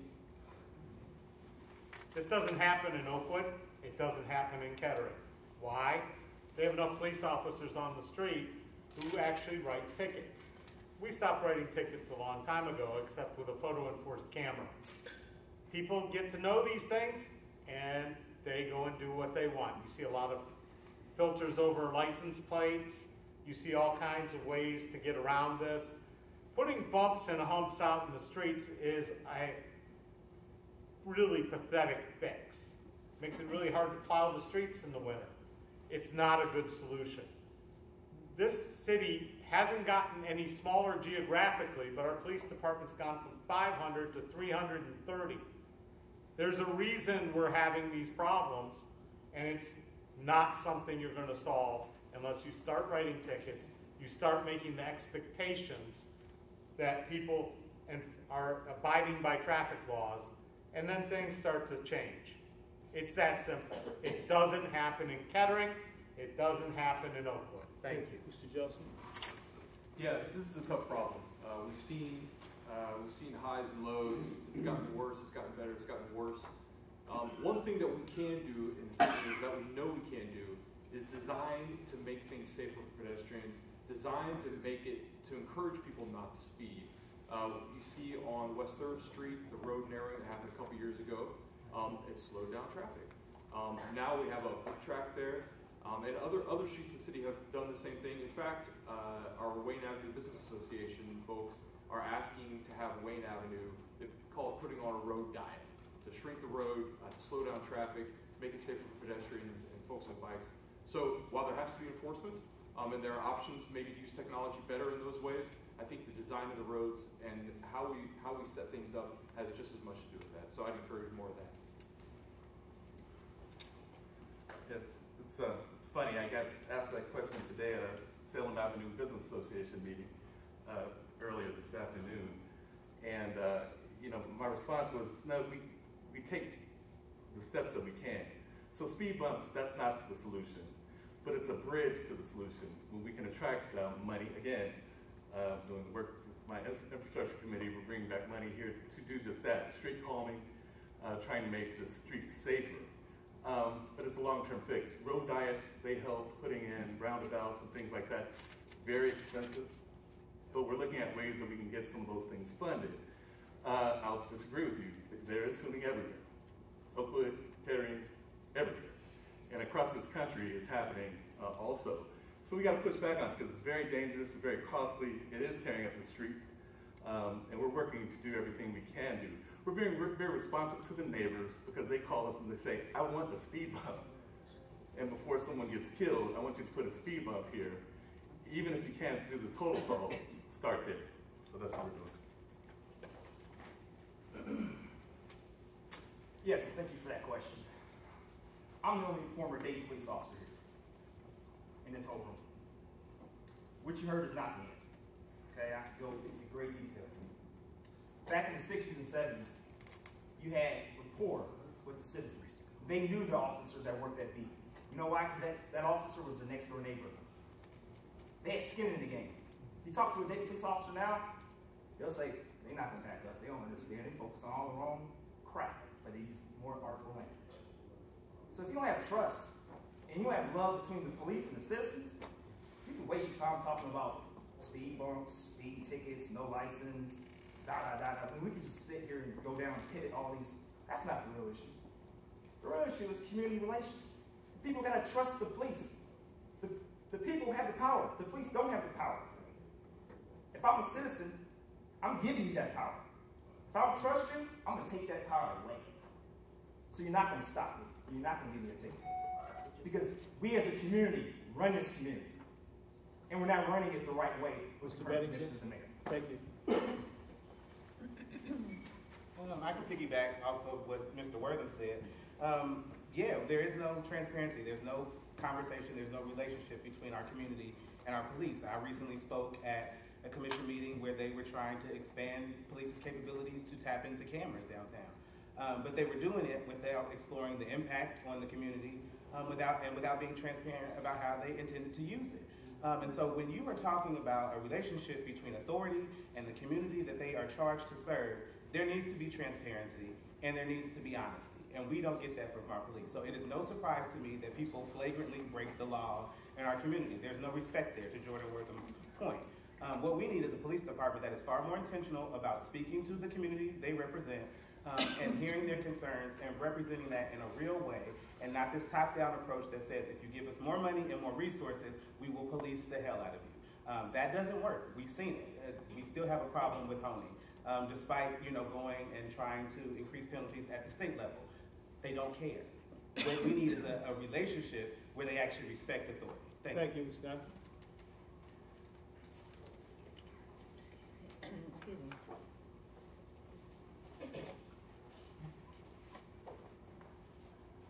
Well, I think a couple of our candidates did touch right on what the problem is. Our police department needs to have more community engagement with their citizens. I mean, they do show up at the meetings occasionally and neighborhood meetings, and they do give a police report, robberies, break-ins, assaults, and all that type of stuff. But there needs to be set up a program that the police are engaging with the neighborhood. I mean, they're talking about having a police on a beat, okay, but they haven't quite implemented it yet.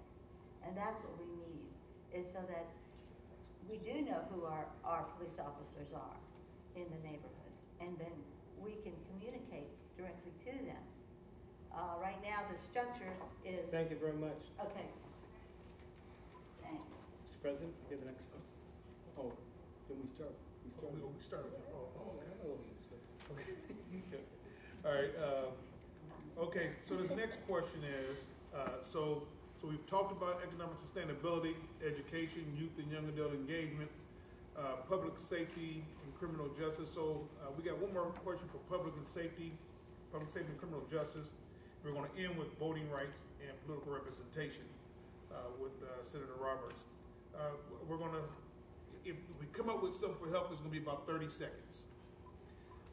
But this next question is, we have lost a lot of police officers due to the amount of, due to pay. Is there discussion to raise officers' pay at City Hall? Or is there, bottom line, is there discussion to raise officers' pay? So who do we start with? You just started with me last time, so you want to start with me again? Thank you. It's a good question. Simple answer is yes. Yeah, there's talk. This year is the opening negotiations, as Duncan mentioned. That's how things get done with our labor unions. The administration talks to the labor unions. They come to a deal. With inflation, with the fact that we need to make sure we're retaining officers, there's absolutely conversation about raising pay. So we'll see later this year. Yes, that's right. We are having conversations about that, and that's part of the labor negotiations with the FOP. So I'll let the city manager deal with that. I am very proud of the work that we did with police reform, where we met for 18 months with about 100 community members and police to engage and to try to figure out how we can make things better between the community and the police. We received national recognition for that as well. So I'm very proud of that work, and we should continue it. It's not perfect. It wasn't meant to be perfect from the start. It's that we keep tweaking it and making it better as we go along. And we're going to continue to do that work. Our police are leaving, and it is largely due to pay because our training is so good that other police departments, you know, they suck those guys up, and they want them to come out there because they're so very highly trained. And we have to just make opportunities. And I think if we continue to engage with the police department, let them know that they are respected, that we care about them, that I think that will have an effect on making them want to stick around. Mr. Wortham, thank you. Okay, the city commissioners are completely wrong. You talk to a Dayton police officer making about $38 an hour. That's pretty good pay. And if I'm a police officer, I'm not policing for profit. I'm not policing just because I want to make a bunch of money. We make more money than Centerville Police Department. We make more money than Harrison. We make more money. Dayton Police Department is one of the top paying jobs in the state of Ohio. Good insurance. What we care about as officers is being treated with respect, being appreciated by the community, being appreciated by our command staff and our commissioners. If you don't want to show appreciation for me, bye. I can go work somewhere else. I can go work with Kettering and be called Ohio's finest. In Dayton, look at my city commissioners, look at my mayor, dog and pony. They talk nice. They got the nice suits. Mayor got the nice suits. What would you say? No. Thank you. Well, I just think, you know, yes, we should be paying people a livable wage, but I think the more holistic conversation we should be having is away from police and to firefighters, because as I canvass and talk to firefighters, they are underpaid and they are leaving Dayton, understaffed. You have an entire fire station closed with houses burning down, with unhoused people in them, seniors in them. That is an issue. So as long as we continue to talk about police, we are going to ignore the fuller conversation about public safety, and that we don't deserve to be burning up in our homes either. So let's have a real conversation about public safety and pay the people who keep us safe in our homes, not the ones who keep us safe on the street, and that's our firefighters. Thank you.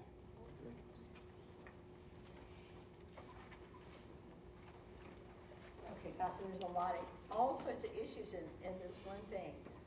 Okay, yes, the contracts with the police department are negotiated with the FOP. Can we increase their wages? That's going to be negotiated through the city manager's office. We have a good police academy. See, like Mr. Shaw said, we train our police, train them to be police, and then they go off to some other place, you know, Kettering, Oakwood, Harrison Township, or whatever. So we need to give the incentive of those cadets to stay here in Dayton, and then they'll be we'll have more police officers, because right now they are leaving to other places.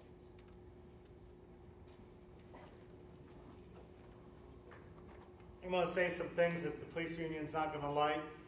Number one, if that police academy can't be run year-round as a for-profit center training police officers for people in the entire region, we can shut it down and we can just have our police go to somewhere else. Now, if you say we need specialized training and for, you know, the departments, we need to open it up everywhere, and it should make us money. Number two, lateral transfers. We're just hiring our first people that have qualified in other departments. This is long overdue. But I want to tell you about what I have a real problem with. There are institutions in this community that don't pay taxes, and yet they can afford to have their own private police forces. Do you remember Samuel DuBose, who got shot by a University of Cincinnati police officer? He didn't report to anybody in government. He reported to a college president. We have the same thing at UD. We have the same thing at Sinclair. We have Metro Parks. We have Miami Valley Hospital and Kettering Hospital. They all have their own police departments. I'm sorry. Where do rich people get to have their own police departments with no oversight by the public? We need to have them pay for those officers, and they should be Dayton officers, and we should increase the size of our department. Thank you. Thank you. I know that most of the city commission really has little or nothing to do with voting rights or voter suppression and redistricting, but often the city commissioners and the mayors across the state show up in the Capitol and show up in Washington and express the citizens' views on redistricting, reapportionment, and as we are debating right now, joint resolutions to lower the vote from 50+1 to 60% on citizens' initiative. So the question would be, and it's a one-minute question, right? The one question starting with this, Mr. Bedinger, come this way, is where would you stand on those issues, and how would you represent the interests of the people of the city of Dayton, Washington, or in Columbus on those kinds of issues, okay? It's an open-ended question of voter suppression and voters' rights.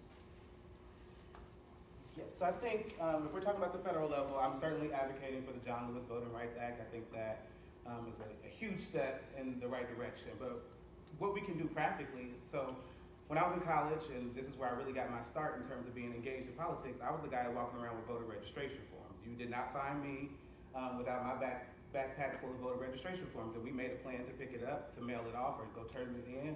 We made a plan to early vote or vote on primary day, election day, whatever the case may be. It's time out for our commission and our mayor showing up to events, wanting to dance and grab free food, and not registering voters. That's what we can do right here, practically on the ground, is register people who can be registered and make sure they are engaged before we go to the federal level and fight, you know, our Senate, which is the home of inaction for federal legislation. So be about what you talked about. If you want people to vote for you, grow the electoral base. Make that real in what you do every day. So that's how I would change that. Thank you. Ms. Duncan.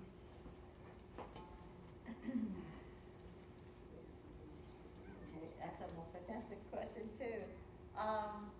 Yeah, we all need to get involved. I mean, when I went around with my petition, if people weren't registered to vote, I had a registration form, and I got it into the Board of Elections. As a city commission, we need to encourage people to register to vote, and it starts at our schools, our elementary schools and our high schools. We need to bring back teaching kids about our Constitution, our civil rights, the right to vote. I mean, this goes all the way back to this, the Civil War. After the Civil War, Susan B. Anthony and Frederick Douglass concentrated on 2 amendments to end slavery, become citizen, and the right of African American man to vote.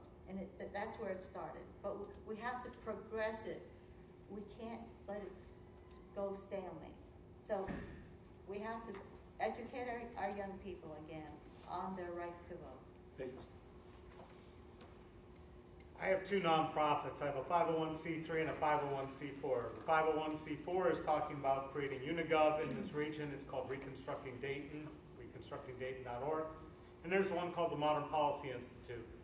where modernpolicy.org, where we're looking at ways to make voting mean things again. That means things like actually having real-time donor registration. You hear about voter registration. How about donors have to register and show where the money comes from? So you can find out who paid for Commissioner Shaw and who paid for Commissioner Joseph when they go to vote on something. We need to restructure the entire process. And one of the things I think we really need is to take the power away from the two-party system, because in Ohio, there are more people who are not a member of either party. Now, that doesn't matter in this election. It's a nonpartisan election. But if we bring in ranked choice voting, where you say, this is my first choice, my second choice, my third choice, we could skip this whole primary process, and we could skip a lot of wasted money on a primary, and we could actually lead the nation with a progressive system that works. Do you remember when there were like 14 Democratic candidates running, and by the time they got here, all we could vote for was Joe Biden? This is not a democracy. Ranked choice voting, one election, these are the things I want to advocate for. Thank you. Thank you, Senator, for that very good question. It is shameful what our state legislature is trying to do right now to make it harder for citizens to have their voices heard, and to do it on something which just last year they decided they weren't going to have any more August votes, and now they decided in this circumstance, because they want to make sure that their things they're afraid of don't get passed. Now they're changing the rules. It's terrible behavior. It's anti-democratic, and I'm 100% against the changes that they're talking about. You're right, at the local level, there's not a whole lot that we can do directly, but we can, as I do, carry voter registration forms. We can advocate at the state and federal level for the changes that need to happen. Things that other states have done, have been successful doing, are when you register your car, you register to vote. They've expanded drop-off locations instead of restricted them for ballots. They have made sure that it's easier to register instead of harder. We've seen in our history too many times when the vote was restricted, and everybody knows why, right? It's for money and for power, and we need to fight against this latest wave. We will beat it. It's going to take a while. We'll beat it, but it's discouraging to live in times when they're still trying to do this. So I encourage everyone to fight at all levels against this. Thank you.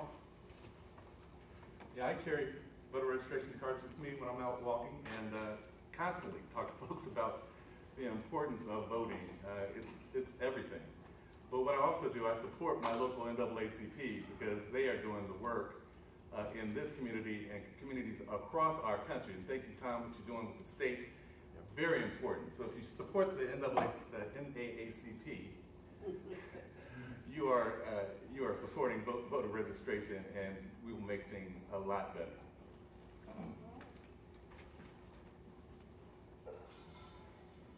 Well, that's an excellent question. I'm going to go back to the C.J. McClellan days. Mr. Esrati knows he's been running for quite some time. Incumbents in the city of Dayton, they want to hold their seat. I'm going to ask you a question. Can you think of an incumbent that has lost their seat in the city of Dayton without it being drama injected in terms of a criminal case, somebody looking for opportunity to move up? Anytime there's an incumbent in that seat, they want low voter turnout. You know why? Because every day they're buying votes. They're doing friends. They're doing favors for friends and family. Hey, I showed up for you. I need you to show up for me. So the 6-7% that's going to vote here Tuesday, about 6,000 people, they like it. It helps them. I want 70% of people to vote. I want people to have more options. They want less. It increases their odds of keeping that position. They've been here for 20, 30 years, and they don't want to lose the money and power. Mr. President? Okay, so you all have had an opportunity to hear 5 of our 6 pillars that each one of these candidates has had an opportunity to speak on: economic sustainability, education, youth and young adult empowerment, public safety and criminal justice, voting rights and political representation. So we have one more, which is health. Do we have any healthcare professionals inside the room today? No. So the question is, and this is a 30-second question, we need a solid yes or no answer, and then with the remaining solid yes or no, the rest of your 29 or 28 seconds, tell us what you're going to do about it. Mental health is huge, and it's problematic throughout our community. As you've seen there was two ladies who put together a mental health forum, Black men's mental health forum, here about a couple of weeks ago. And one, her father was committed as murder-suicide. And another lady, she was a victim of domestic violence. So the question is, do you believe that there is a mental health issue in Dayton, Ohio, with some citizens, and what are you going to do about it? Right here. So there's absolutely a mental health crisis in Dayton and many other communities. First, what we need to do, to Mr. Esrati's point, is address poverty. When you are hungry, when your home is dilapidated or you don't have one, when your schools are substandard, you have mental health problems. It was just on the news the other day. Working conditions, poor working conditions create poor mental health. That is Dayton across the board. And so we need to be serious about acknowledging the problem. We need to remove the stigma of mental health and then create access to the resources that are in place and then expand those resources. Thank you very much. Time change. Oh, wow. Okay. Well, with all the stresses in our society, I think everybody probably has some degree of mental health problems. Yes, our homeless, they say that 80% of the people that are homeless is because they had so many medical bills, so many bills, that they lost their house, they lost their car, and now they're on the street. So we do have to address the economic issues in order to get to the mental health issues. But it starts in the schools again. It starts in the schools. We have to address it in the schools and then work up. Yes, we have a mental health problem. We also have one in Congress and in this country in general, that we don't believe government can provide good health care. We need universal health care. Everybody, period. Best way to create jobs is have health care. Trust me, I own a small business. For the last 7.5 years, I've been honored to be the power of attorney, fiduciary, and caregiver to a 100% disabled, mentally disabled veteran. I'm now also the POA for his mentally ill brother, who's been in jail for over 1.5 years without ever seeing a courtroom and being found guilty. There are a lot of problems. There are solutions, but this country is not prepared for it yet. I hope to move that agenda forward. Mr. Joseph? Yes, mental health is a problem. It's increasing due to pandemic and due to a lot of factors that have been talked about by my colleagues here. What we're doing about it, one thing is we just got federal money to put together a mental health response unit so that people that respond to scenes will have the training and will have the resources necessary to care for the folks with mental illness and to treat mental illness as an illness and not a crime. And I'm very proud of that. We need to do more of that. Yes, there absolutely is a mental health crisis in this country, and of course right here in Dayton. The mayor had a youth summit. There were 4 or 5 different breakout sessions that students could go attend. The line for mental health services was wrapped around the block. So yes, we have a critical need there. My police engagement committee came up with a mediation response unit, and I'm very proud of that because it's important. I'd say the two-pronged answer to this is the people at the top, they need to stop representing themselves like they're perfect. I think every person in this room suffers from mental health to some degree. I have my own personal issues, and guess what? Unlike commissioners, I'm proud of my issues. I have anxiety, PT, I have all that. But I'm a man, every day it's a battle. Medicaid should be expanded. That helps resources. People should not have to pay $200-300 to go talk to a doctor for 30 minutes. There's a lot of things, but it starts at the top. We need to stop electing politicians who pretend to be perfect and act like, thanks. Thank you, Mr. Rogers. Thank you, candidates. I failed to say anything about, we are part of the Montgomery County Jail Coalition. And one of the issues is mental health, reducing the population in the county jail. We've been to the city hall, we've been to the county commissioners. So if you are elected and re-elected, we can count on the Montgomery County Jail Coalition coming to you to say, we don't need a big jail. We need a jail that meets the mental health and alcohol needs of our inmates and our people in the county jail. So I should put that on the table because my colleagues would be upset with me if I didn't say that because we meet weekly to discuss this issue. I'm going to start on the end again. and give you 30 seconds to give us your sales pitch on why you should be elected or re-elected to the Dayton City Commission. So let's begin, 30 seconds. Thank you again for the opportunity. I would just say that I am a fresh face, a new vision. A lot of these people have been here for years and years and years and years. And we need some new ideas for Dayton. Like I said, when I walk out of my house, I see what a lot of Daytonians see: the abandoned homes, the neglect. It's important to me, and it will always be a priority. When my kids are young, they're going to DPS. It's important to me. It will always be a priority. These are not things that I'm doing for favors. They're not things that I'm doing to be seen. Most people in Dayton don't even know who I am. I'm here because I care. Thank you. Well, I hope you elect me, Valerie Duncan. I'm the only woman that is running. I hope I can bring some more consistent calmness to the rest of the City Commission. I don't really think we need $30,000 to do it. I think we just need some common sense. Also, I have 31 years of experience. I hope to bring that to help the citizens of Dayton, and I hope I have your vote. Mr. Esrati? I've been doing this a long time, and obviously I should stop, right? No, I'm not going to stop. Why am I not going to stop? Because it shouldn't be as easy as it is for me to find stories to write about indignities in our city that are caused by our government. I want you to go to Esrati.com/deadly to look at how our sheriff treated people in jail, where they were pepper spraying people in restraints. And he said it wasn't a big deal. He's now promoted to the State House. We have a problem. I don't want any citizen to ever be treated like that. I don't want them drug out of their cars by their hair when they're a paraplegic. I believe it's time to bring respect back to the people. Thank you. Mr. Joseph? Thank you. Thanks, Senator. I've been proud to be your city commissioner.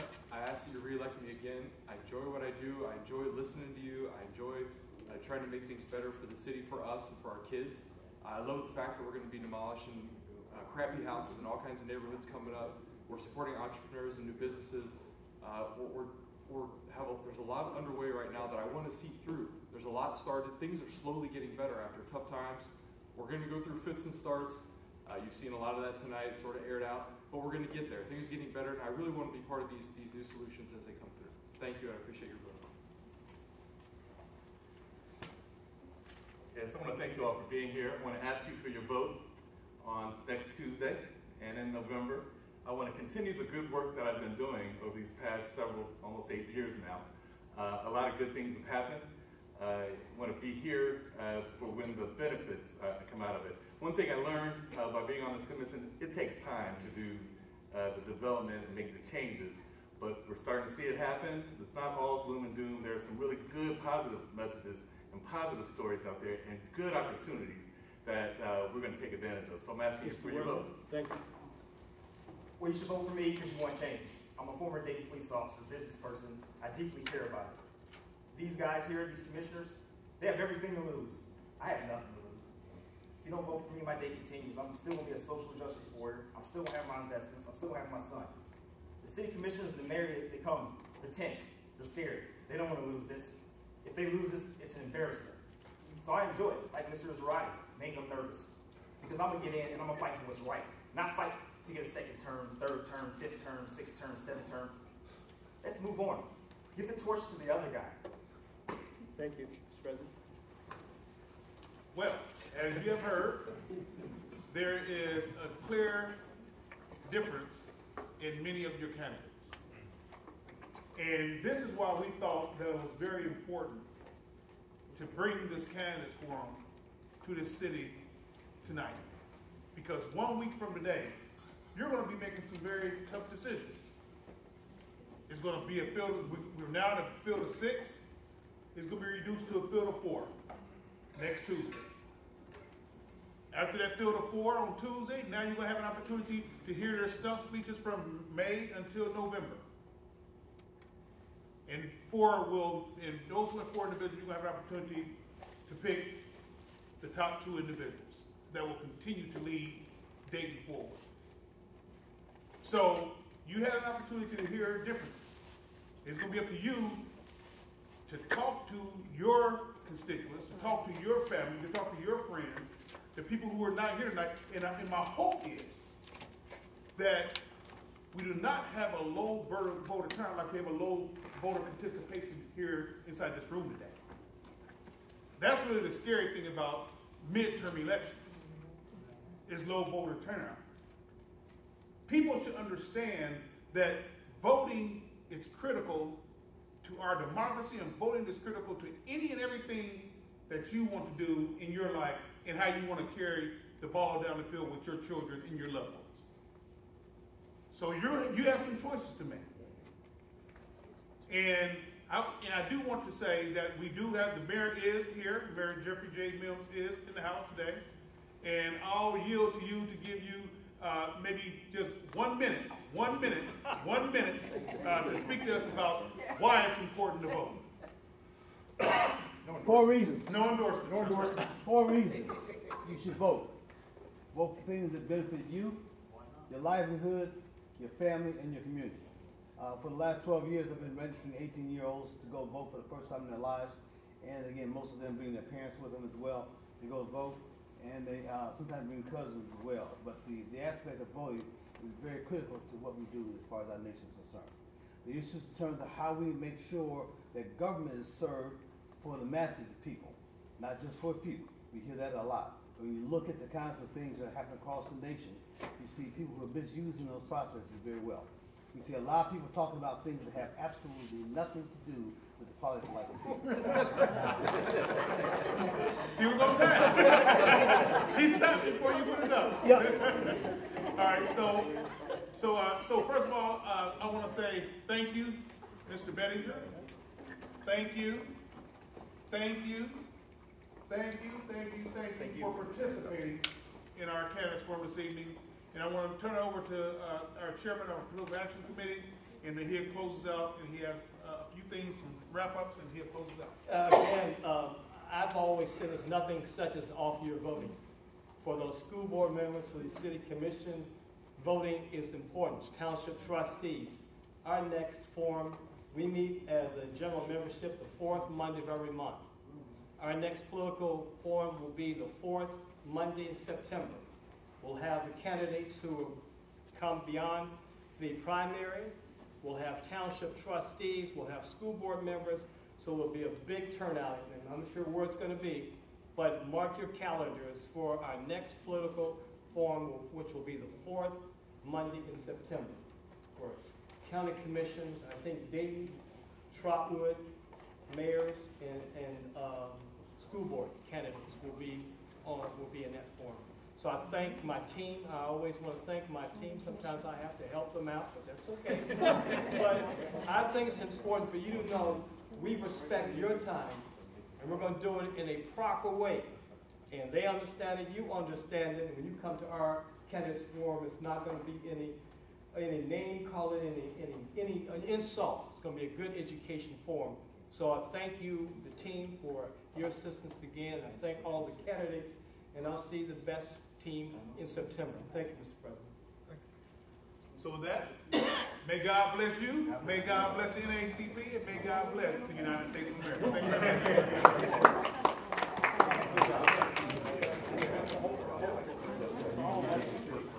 It's coming up. Things to say. Before you go down.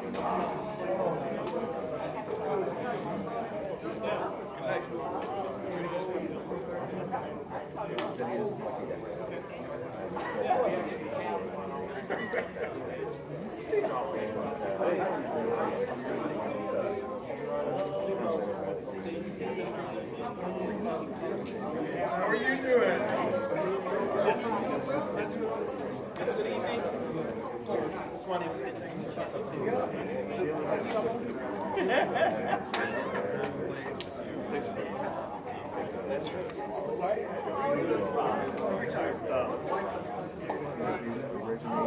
evening.